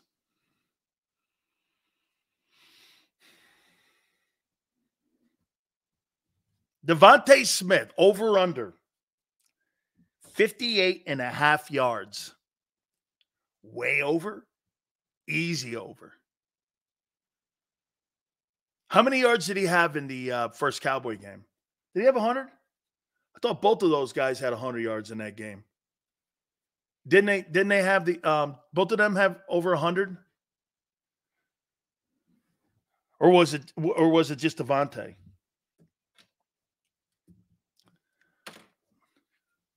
$99, I think that's 100. That's cool.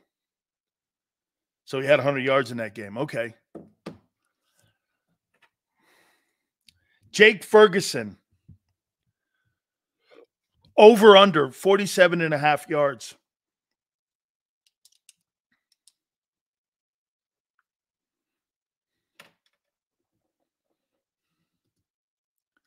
Devontae had 51 yards in a TD last Cowboy game. Ooh. So he was under 58.5.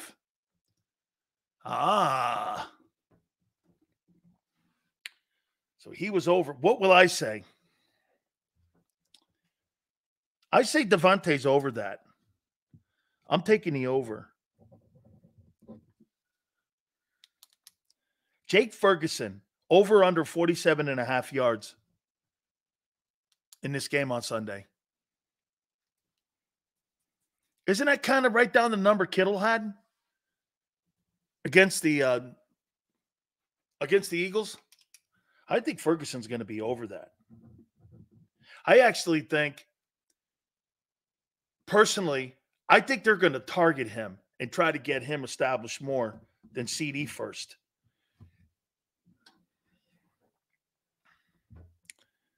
CD Lamb, over under 90.5 yards.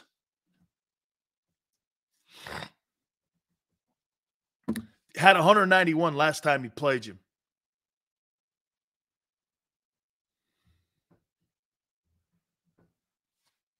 CeeDee Lamb gets 100 over 90 yards. Over. So Devontae Smith over, Ferguson over the 47.5, CD over 90.5. Does Swift get over 50.5 yards rushing?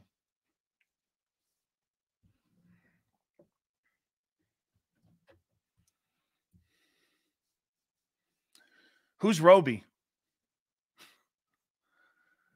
Who's Roby?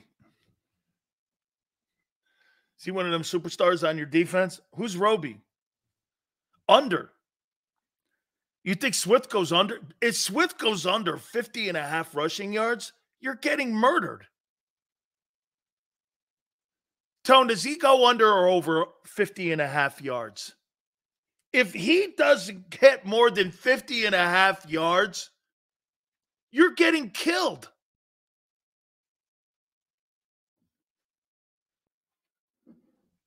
You better hope that number, you better hope he goes way over. Has to go over. Has to.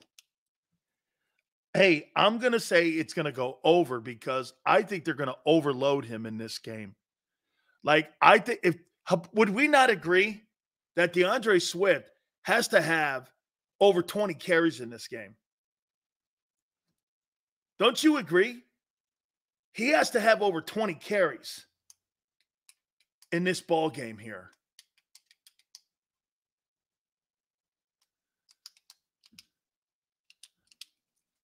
Over. I'm taking the over for Swift.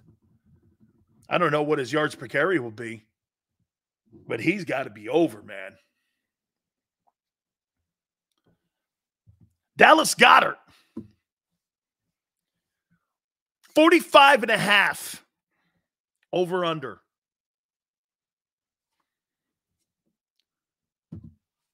I do not want to see Kenny Gainwell. Please, God, don't give that guy carries. Please don't give Kenny Gainwell carries. Please. It's waste of carries.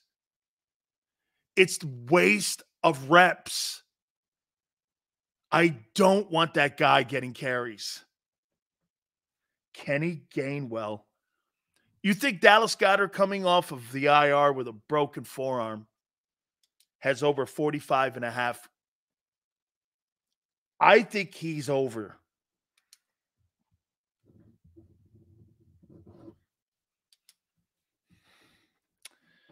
Tony Pollard. Over 56.5 rushing yards.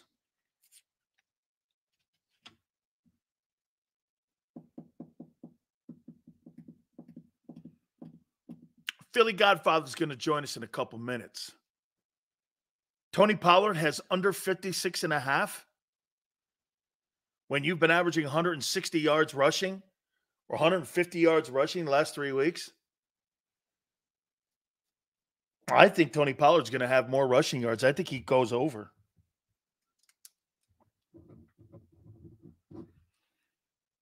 Now, here we go.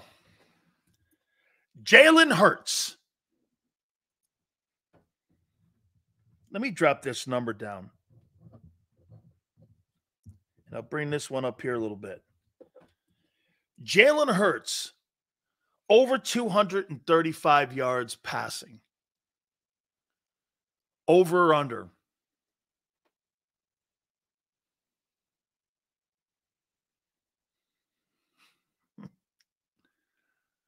Over under Jalen Hurts, 235 yards passing. Over. Under. 21 to 28, 255, and 2 touchdowns. I think he has to be over.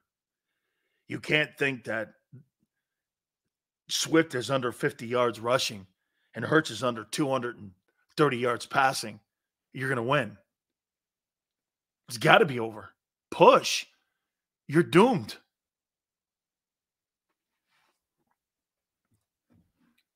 Because then you got to rely on your D. Think about what some of you are saying in here. You're not listening to what I'm saying here.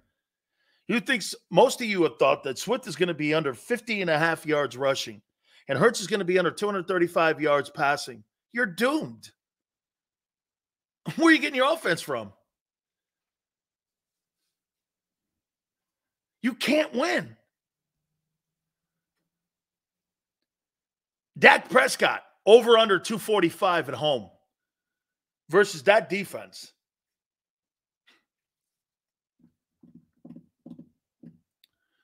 Prescott, 475. That's a blowout if he does that. Swift has to be over if Hurts is under. That's right. That's right. I think you both have to be. I think the Eagles have to get over 50.5 yards rushing from Swift. You've got to be over 235 yards passing to have a shot in this game. I think Prescott's over too. I think so. Get this. Okay.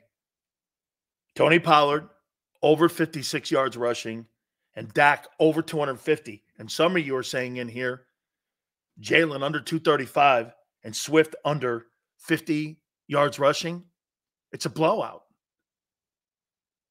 Even your own common knowledge here of what you're doing. Where are you getting the game from? Your defense? This is why I think you're in trouble Sunday. 245 is low. When's the last time Jalen Hurts threw for 300 yards? And I mean meaningful, not that mop-up bullshit we saw in the Niner game.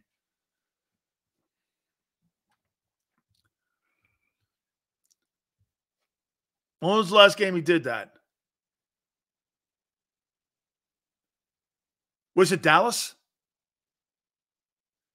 Did he do what did he throw for 300 in the Dallas game? I thought he threw for 317 in the Dallas game. I might be wrong. I thought he threw for 300 yards in one of those games over the last couple. Washington, was it? That's the last time he's thrown for 300 yards was in Washington. He threw for 298 against the Niners, but that thing, it was like Kirk Cousins 298. If they don't run the ball, fans will show up at the NovaCare Center with bricks in pockets. It won't be run the ball signs. No, I don't think he threw for 300 yards against the Bills. I don't think so. He had 200 versus Dallas. Okay. We are going to see more Eagle fans crying Sunday night. I don't think Eagle fans were crying. I think Eagle fans were shocked what came out of Sunday. You don't cry when you're 10-2. You cry when you haven't been to a Super Bowl in 30 years. Does that make sense? Hey, Cowboy guys, let's get what crying means, really. Eagle fans aren't crying at 10-2. You cry when you haven't been to a Super Bowl in 30 years. That's when you cry. Damn, I thought we had the team. I know you did. Okay, I know you did. God, we don't have the team. Oh, Jesus, Grammy. How many years? It's 30 years now we've been doing this. I mean, seriously, it's like Groundhog Day. That must be the tone. That must be the Cowboys feature movie they see when the playoffs start is Groundhog Day. It's just the playoffs. It's just the playoffs. It's just the playoffs. It's just the playoffs. Right? Damn. I'm going to finish this up with my guy. He is just killing it. Holy shit, is he having a good year. And some of you in here, man, just don't want. Oh, wow, let's get Philly Godfather on now. Holy. Oh, no. Oh, no. I knew you'd like that, Dan. I did. Big week last week. Big week every week, man. We're just rolling in the dough, baby. I saw that. I love it. I love it. Man, that is good. Look at that. This guy's here to try to help you guys pay for the trees and the Tonka toys under your tree here. You see what he's doing here? He's helping you out. Take some notes. I do it for the people. I do it for the people, Dan. Do it for the people. That's right, man. You're a giving man during this time of the year. Very good. All right. Tell me how you see this thing. I've got the Cowboys winning this game. Where do I got this? I got the Cowboys winning this ball game on Sunday. I think I said 26-24. That's how I look at them, 26-24. How do you see this game on Sunday? Well, the look-ahead line had the Cowboys a 1-point favorite, and then after the Eagles got blown out, they reopened the market at -3, moved up to 3.5 for like a New York second, and went to 4. But some sharp money ended up taking the Eagles +4. It's a great number. Now you look at the point differential. The Cowboys have the best point differential in the NFL this year. But when you look at the opponents they've played, there's a reason for that. Their point differential is about $1.20 better than the Eagles, but their opponents haven't been as good. Last time they played, I told you the game was a coin flip in Philly. Cowboys could have won that game. I think it's a coin flip this time around, to tell you the truth. Now the Cowboys are coming off with more rest. 10 days. If you look at their defensive metrics, I mean, top 5 in almost every defensive metric, offensively top 5. But the numbers are slightly skewed because of who they've played. The Eagles are still a good team. The only thing that scares me about the Birds here, if you're looking to take them +4, +3.5, is, and I said it before Bosa said it, I said have the 49ers giving out the blueprint on how to really rock this team. All that motion in the backfield offensively, how to really put up some points. But the pass defense hasn't been good all year for the Eagles. So, and like I said, they were getting really lucky. And it's not like their luck ran out, against the 49ers. The 49ers were just a much better team. But the ball ain't always going to bounce your way. I kind of like the Birds a little bit, +4 if it gets there again. I think the game's a coin flip. So I could be cheering in the Eagles this week. Let me walk back a little bit here. Were you shocked they got killed like the way they did? I mean, I thought they would lose. I didn't think they had a chance to win. But were you shocked that they got blown out like that? Well, I was betting San Fran. Alternate line. I was betting all the over props for the wide receiver. I knew they were going to put up a ton of points against this weak Eagles pass defense. I had Purdy over 300 yards, and you were getting 3-1 on that prop bet. I mean, I knew they're did I think they're going to lose by 23 points, whatever it was? No. Did I think they were going to lose by maybe a touchdown or maybe anywhere from 7 to 10 points? Yeah. And the 49ers just proved how good they are. Top 5 in every metric, offensively, defensively. That team's just stacked. Like, who do you cover on offense? And this Eagles defense, like we said from the beginning of the year, there's a massive hole out there. And, they got lucky. And now down the stretch, they really don't have to win this game. I mean, as long as they go to Seattle and they win that game, and then they play the Giants, Arizona, and the Giants again. But losing this game puts a lot of pressure on them, and Seattle's healthy. And you got to go there. And you got to go to Seattle. And you guys got to remember last year when this Eagles team was a lot better than they are this year, they beat Arizona by 1 point. So that's not a gimme. So, I hope they win this game for all Eagles fans. If they don't, I think they still win the division. I think they're still minus like 475 to win the NFC East. But are they the best team in the NFL? No. Do they have the best record in the NFL? Yes. But there's teams like the Lions, the Cowboys, 49ers, and now the Packers are getting healthy. The Packers all of a sudden are minus 250 to make the playoffs on the yes. So the odds makers are expecting the Packers to come on strong down the stretch. It's going to get real interesting last, 5 weeks of the season. I got to tell you, man, I mean, this is why I think Cowboys win on Sunday. I trust the Cowboys more at home with how well they've played at home, and I have no faith in the Eagle defense. Why should I? Show me one metric that gives me over the last month and a half where I don't see, and even how the Cowboys played them in game 1 in Philly, they took them down to the wire. They couldn't get it in. Okay. And you haven't really swept the Cowboys since I think 11, which doesn't happen. I mean, what heart and hustle and guile? That's great in a movie screen and in a script. But you're coming out of a gigantic gauntlet of teams that you have played, and you're rolling into this thing 10 days healthy. You're going on the road.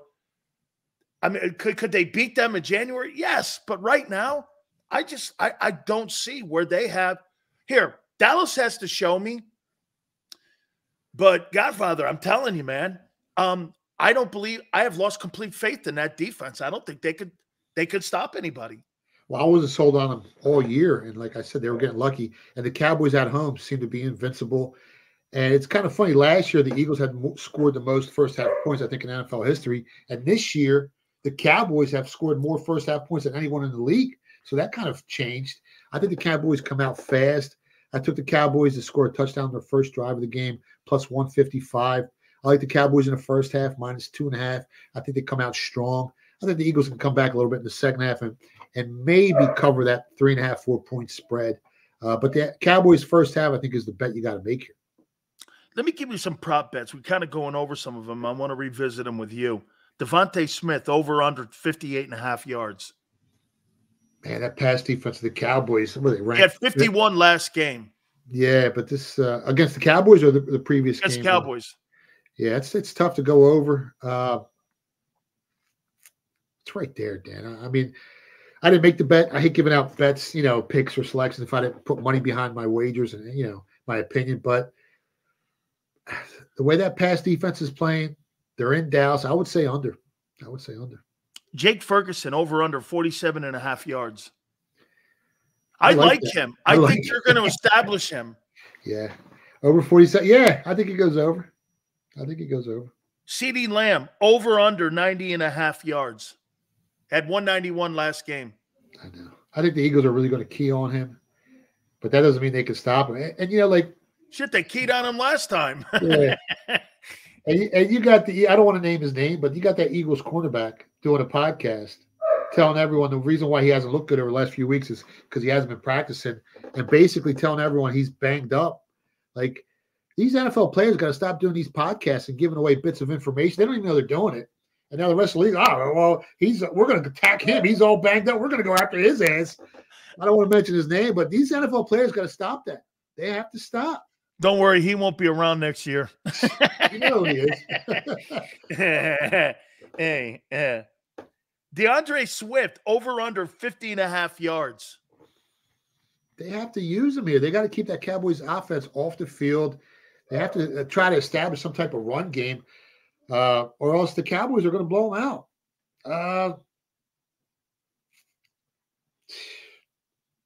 I didn't bet it. I'd say over. Dallas Goedert, over under 45.5 points. 45 coming off a forearm injury where he's been on the IR. Yeah, I know. He's coming back. First game back. The team played much better when he was in the lineup. He's kind of hurts a security blanket. I would say under. Tony Pollard, over under 56.5. I like his over. I already bet it. I think now here we go. Over under Hurts, 235 yards passing. Last time they played the Cowboys, I gave you guys the under. People are really down on Hurts this year, but they're saying he's having an off year, bad year. But if you look at last year, the opponents they've played, some of the worst pass defenses in the league. This year, they're playing some of the best. He's playing the same exact way he played last year. He's just playing much better pass defenses and much better opponents. That's not to say he's not a great quarterback that gives you so many different ways to win. I mean, 4th and 1, 4th and inches, best quarterback in the NFL. I'll take him over anybody. He can use his legs. He's not really going to beat you with his arm against, some of the better pass defenses, and it's shown, but he still can give you so many other ways to win where he makes up for that. I think he goes over this time. Oh, I think he's going to have to go over if they're going to have a shot at winning. Prescott, over under 245. We went over last time. What do you go? 375 last time? 355, 370 or something. He's like the MVP of the NFL right now. Love him or hate him. You go to some of the offshore sports books that are a lot sharper than the U.S. sports books. He's the favorite to win the MVP. I think he goes over. Ooh, I like that one here. Let's do that one. Who has a better chance of winning the most valuable player award, in your opinion, Prescott or Hurts? No, Hurts is done. He ain't winning it. He ain't winning it. Wait, I missed that. I missed that. Can you please repeat that? He's not winning the MVP. He's not the MVP. I mean, let's be honest. Hurts is not the MVP this year. Okay, let me get into week 14 of the season here. Yeah, I just can I get one more time? Just double check. And you said Hurts has no shot in hell of winning the MVP. I love Jalen Hurts, but he is not the MVP of the NFL this year. He's got no shot. Hey, okay, and at the end, please re-show the money, man. That's because I want to at the end redo it. We're giving away free money, and the guys in the chat room are mad at me. We're giving away free money all year, and they're mad at me. I'm sorry. I know. You know what? You give free money away, I give free advice away, and they get mad at me for being right. I can't take it. I mean, it's kind of nauseating in a way. I mean, holy cow. Okay, Atlanta's still in this thing for where are they right now? They're in the 4th seed now, and they got the Bucks who are kind of hanging on here. You got Atlanta? No. I'm hoping this game goes to 3, and I'll take Tampa Bay +3. They got a tough stretch here, Atlanta down the stretch. Tampa Bay's starting to get a little healthier. I like Tampa Bay here. I think they can win this game outright, to tell you the truth. Detroit at Chicago. Maul. What's the point spread in this thing? 3.5, 3, depending on where you shop. 3? I took the Bears +3.5. Detroit's quarterback, not that great in the cold weather. The Bears are playing some better football. I mean, look at last week's game. Detroit came out red hot, and then the Saints came right back, and they almost won the game and covered the spread. And the Saints really ain't scaring nobody. You're in Chicago, tough place to play. I like the Bears +3.5. Ooh. Colts are right now in the 6th seed in the AFC playoff race, and they're playing Cincinnati, who's kind of still hanging in there, but not really.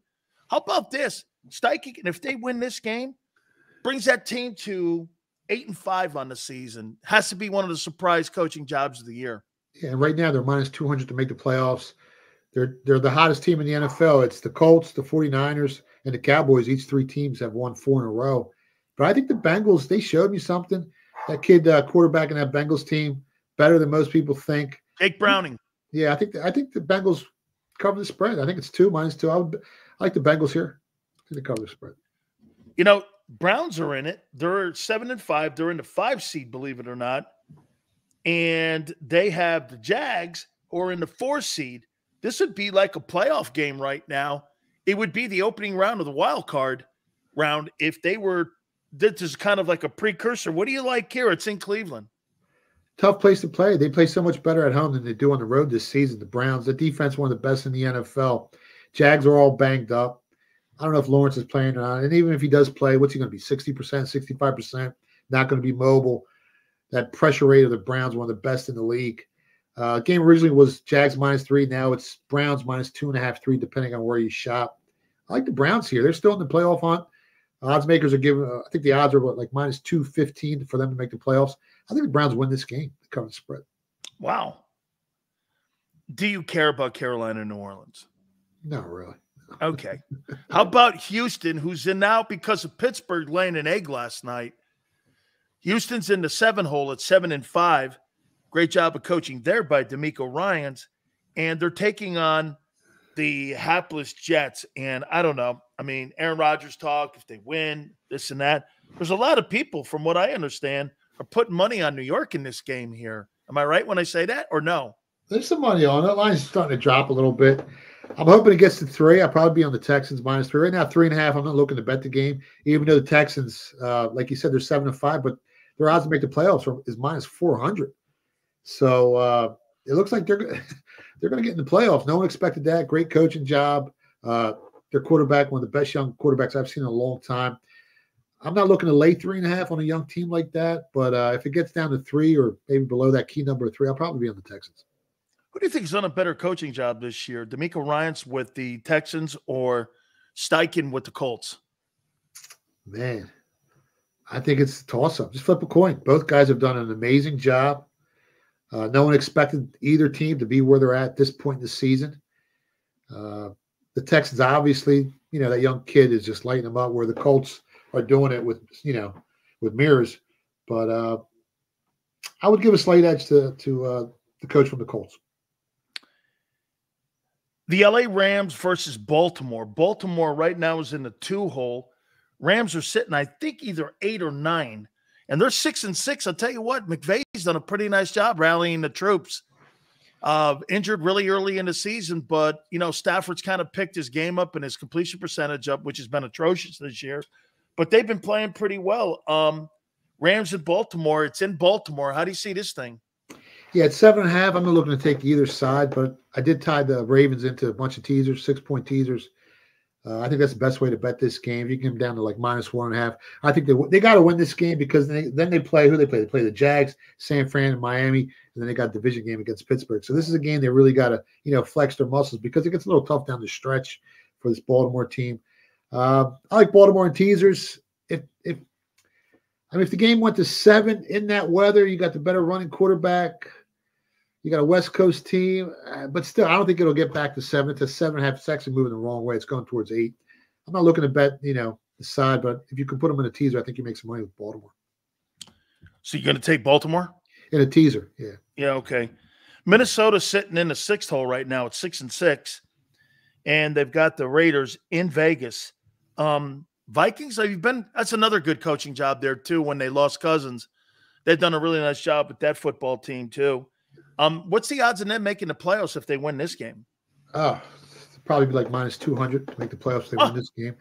The sharp money's on Minnesota this week. The game opened originally was -1. It's up to -3. They're starting to get a little healthier, getting some key guys back on both sides of the football here. I think Minnesota's the right side. I didn't bet the game at 3, but that's the right side of this game. How about this? This game's a little interesting game. Seattle and San Francisco, because it's a divisional game. San Francisco just, again, it's home, which favors them, obviously. But, I mean, you're on a massive high right now. Look, you're a professional, so you're going to know that it's time to put that game behind you. But this is kind of interesting here. How do you see this game? Because Seattle's got to be in a desperate mode right now because they're out of the playoff picture right now. Yeah, they're fighting for their lives. And they played pretty good against the Cowboys. If the ball bounced a little differently, they could have won that game. They got some extra rest. Divisional game. Both teams know each other like the back of their hand. I think 10.5 points is a little too much here, especially off a big emotional win like San Fran just had. And anytime you play, an Eagles team, their defensive line is still one of the best in the NFL. Your offensive line is going to be a little banged up. The following week, you're not going to perform at an optimal level. And it's going to be a tough game. I think Seattle can stay within that 10.5 points. I like Seattle here plus 10.5. Now, this is an interesting game, and Osama McDermott coaching the Buffalo Bills and versus Kansas City. I mean, dude, this is both teams. That's an OJ. That's a killer helmet, Dan. The juice. That's a killer helmet. Oh, look at that thing! It's a killer helmet, man. Holy cow! Take the Bills. Take the Buffalo Bills plus 1.5. They're going to win this game. They got one of the best point differentials in the league. The ball hasn't bounced their way all season, but they're going to win this game. They're fighting for their lives. Chiefs are a little banged up, missing some guys. Mahomes ain't 100%. I think Buffalo wins this game. Buffalo beats KC. Holy shit! That sends them to 8-5 on the season. You think? Hey, does Kansas City make it back to the AFC title game? Nah. No, I said that. And if you want to get a little crazy, get back. I don't think they get back there. If you want to get a little crazy, the team that offers the most value right now to win the Super Bowl are the Buffalo Bills at 40-1. Now, I'm not saying they're going to win the Super Bowl. And it's easy to say, okay, San Fran's the best. Miami's got the best record. The Ravens, they are going to get, yeah, of course. But when you look at the price, because this is our business. It's all about price. It's all about value. At 40-1, this Buffalo Bills team is a pretty good team still. Their record doesn't indicate that. But like I said, they got one of the best point differentials in the league. They've lost every game by, one score or less. The first game of the season, lost in overtime to the Jets. This is a team that if they get their shit together, can scare some people in the playoffs. And at 40-1, it's a great price. You can always hedge the other side. So it's like a lottery ticket that offers some value. That's all it is. Denver dropped a game last week, obviously, and they got to stay if they're going to stay in it right now because they're out of the playoff picture in the AFC, and they got the Chargers, divisional game. How do you see this thing? I think the whole world gave up on the Chargers. Oh, yeah. I gave up on their coach a long time ago. Oh, God, he sucks. He's horrible. Dude, you know what, to me, the signature moment for me with him was Minnesota in a win. Remember when that? he was doing that stupid shit there. I mean, if Cousins can hear and they have like better situation and communication, the Vikings win that game. Yeah. I mean, I think they got a boatload of talent in Los Angeles with the Chargers. They got to fire him. They got to get rid of him at the end of the season. But, the whole world gave up on the Chargers here. They really don't have no home field advantage. I think the whole world's going to be betting Denver. Last time I talked to my guys offshore in Costa Rica, out in Vegas and Atlantic City, they said 7 out of every 10 tickets, early money has been on Denver. And it's probably going to get even worse by game day. I like the Chargers here. I don't think on the field goal minus 2.5. I think the Chargers win this game. Monday night, Tennessee at Miami. Tennessee's not anything in it. Probably end up giving them a game, believe it or not. Miami right now, believe it or not, they're the number 1 seed in the AFC. Yeah. I mean, my son took them at 40-1 before the season started to win the Super Bowl, and he's feeling pretty good with that ticket. They got some of the best odds to get there. Are you buying them? Yeah, they're 6-1 to win the Super Bowl right now behind 49ers and the Eagles. So they're the favorite in the AFC at 6-1. This number's kind of high, 13.5. I'm not looking to bet the game here. That opening 11.5, it's up to 13.5. The whole world's betting Miami. I'm staying away from this one, Dan. I'm not betting that game. Green Bay at New York Giants. Now, Green Bay is in the 7-hole. And help me out on this. Am I right? A lot of money's coming in on Green Bay to make the postseason because of the schedule that they have coming down the stretch. Matt LaFleur's done a heck of a job. Jordan Love looks like he's playing well. I mean, that's a hot team right now, isn't it, in the NFC? I'm not saying they're world beaters, but they're playing some pretty balanced football. They got some quality wins on the season. Right now, I think they're minus 230 or 250 to make the playoffs towards the yes. The rest of the schedule, the Giants, Tampa Bay, Carolina, Minnesota, and Chicago. Nobody on that, scares you. On that list scares you. This is a team that's a real sleeper. I think you can get them at 70-1 to win the whole thing. I don't think they have a shot of winning at all, but if they get in the playoffs and make some noise, you can always bet the other side and make some free money because this is what it's all about, making free money, making money each and every week. This is a team that's going to, it's going to make some noise. At 6.5, I can't lay 6.5 on this team on the road, but this is a team I think you should tie into teasers. You can get them at -0.5 with the Baltimore Ravens. So if you take the Ravens at -1.5 and the Packers at -0.5, I think you get, you cash a ticket here. Put them in a teaser. Who do you got winning the Heisman Saturday? Who's I got gave the it out best beginning of odds? the year. I gave out 2 guys to win the Heisman before the season started. I gave out Jaden Daniels plus 1,200. So if you bet 100, you win back 1,200. And I got Marvin Harrison at 30-1, junior. So I'm hoping one of those guys wins it. But Jaden Daniels is going to win it. And we're going to all cash. Yeah, we're all going to make money. 12-1 on your money. Where you can't get that in the stock market, in the crypto market, in any market. I'm giving you 12-1 dogs, and they're winning the Heisman, and people in the chat room are mad at me. I don't get it. I don't get it either. Look what he just did. All you had to do is put a C note up. You get 1,200 back, and some of you guys like LJ who live in a tree hut could pay your rent. I mean, look what he's doing for you. Look at that. Come on now, man. Holy cow, this guy's here to make a ton of money. They're calling me the Dallas Godfather. Just call me the money Godfather, Dan. Hey, man, that is so dope. That is awesome. Hey, by the way, are you coming by on Saturday? Yeah, I'm going to come see you. I'll be over there. Oh, my God, I'm so looking forward to seeing you, man. That's Saturday, 3:30 to 5:30, KOP Hooters. Come on by there, man. We're going to have a blast out there. I got Gary Cobb coming by. Barrett Brooks is coming by. I think Seth is going to try to stick his head in there as well. Awesome. So Yeah, and since I'm not driving and Xander's driving me around, I might have a few cocktails, and I don't know, we may work it around a little bit here. I got you covered. College football, I like Florida State. I like Liberty. And both teams might win the game outright depending on who's playing in those games and who's not. So watch out for Liberty and watch out for Florida State. Hey, you know what's funny that you say that? Because of these kids bowing out of these bowl games, is it harder to put a number on them things because kids bow out and don't play in those games? As the information enters the market, you're going to see those lines move real quick. So you're going to know right away, if you're watching a sports betting screen and you see this line start moving 2, 3, 4, 5 points, well, then you know the quarterback ain't playing for that team. So pay attention to the line, pay attention to the market, do your reading. We read 10 to 12 hours each and every day. We try and get our hands on as much information as possible because we're making an educated guess. At the end of the day, we're risking 110 to 100. And if we can do better than 52.4%, we're going to make you guys some money. So that's all it's all about. Tell the folks how they can find you so that they can make a lot of money like you have. Stop by the PhillyGodfather.com or follow me on Twitter at PhillyGodfather. And we have our show every Thursday night from 6 to 8 p.m. It's on Sports Grid TV, Sirius XM, JAKIB Sports on YouTube, and we live stream it on my Twitter account. And I think we're shooting a pilot for a TV show, and you're going to come on. I didn't even tell you this. I was talking to Krause the other day, and you're going to be on there with us. So crazy great. Yeah, so we're going to shoot it. Crazy great. I can't wait, man. Now here, it's got to make, I got 2 Ubers lined up just in case one doesn't come by.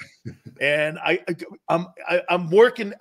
Trust me, man, I've got this thing all mapped out here. So I got you covered. I can't wait to come in, dude. You got it.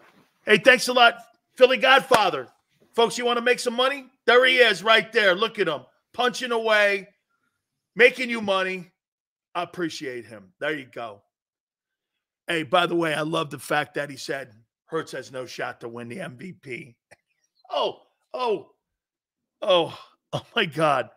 Hit the like button. We'll wrap it up. Keep it here on the National Football Show.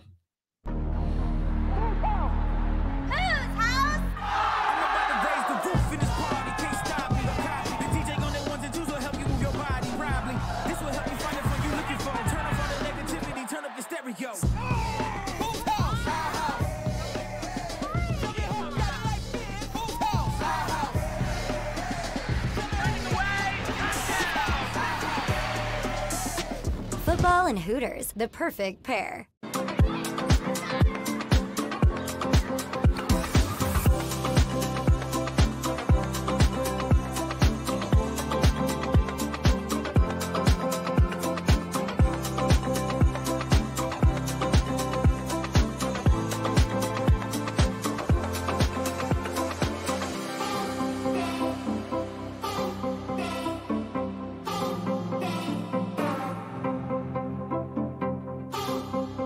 If you own a company and you're not producing a podcast, you're missing out. The public consumes messaging when they're ready. Join the professional podcast network of companies and let JAKIB Media Partners put you in the podcast arena. Come to our professional studio or we'll come to your place of business and professionally produce your company podcast. Call JAKIB Media right now at 267-261-3428. 267-261-3428.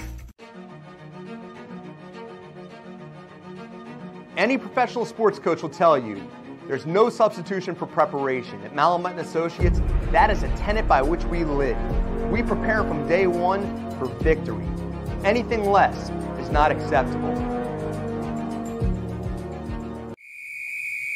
Underdog Fantasy has a way for you to play alongside your favorite football team all season long with their Fantasy Pick'em game.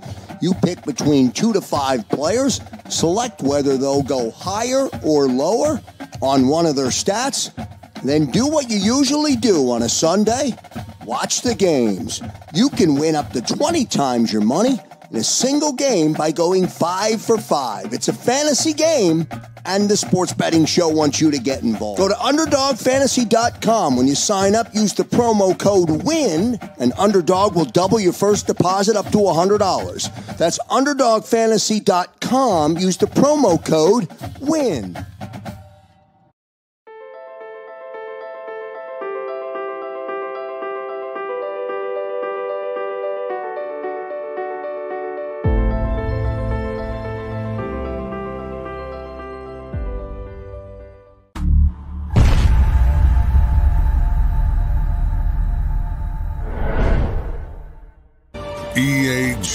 LES Eagles.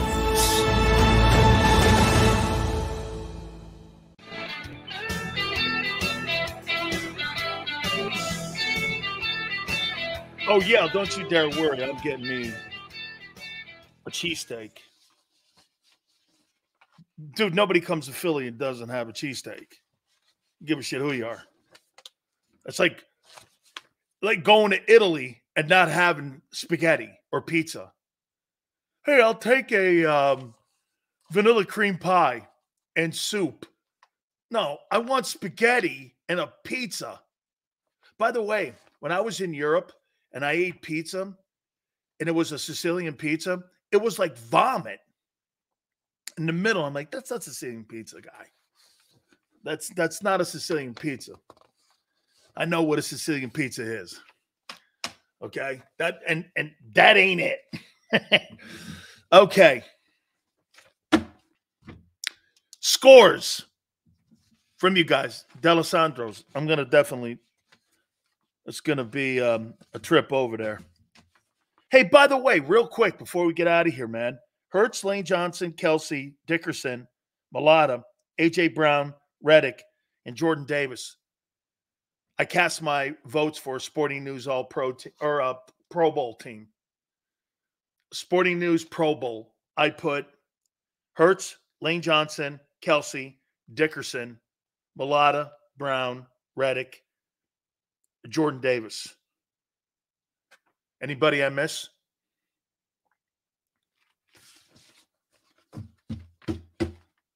Anybody I miss? Would you put anybody else in there? I got Kelsey, Johnson, Hurts, Mulata, Brown, Reddick, Davis.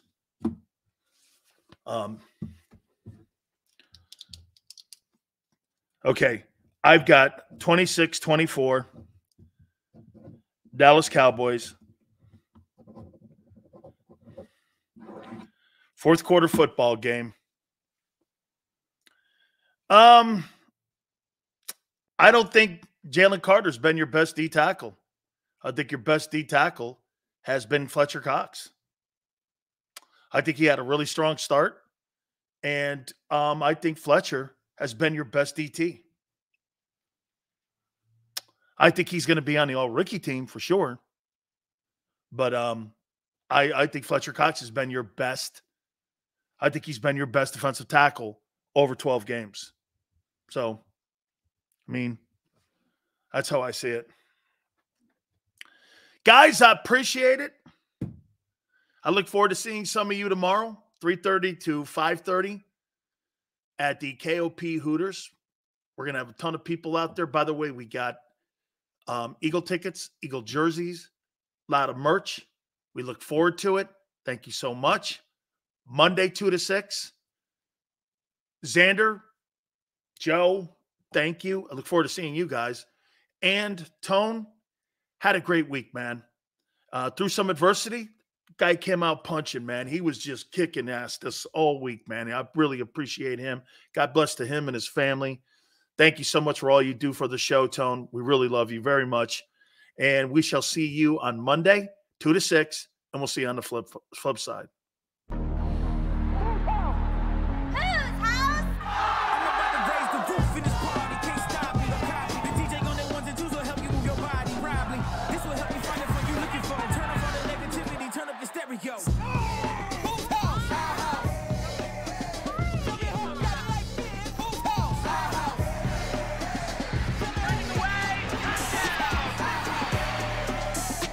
Football and Hooters, the perfect pair.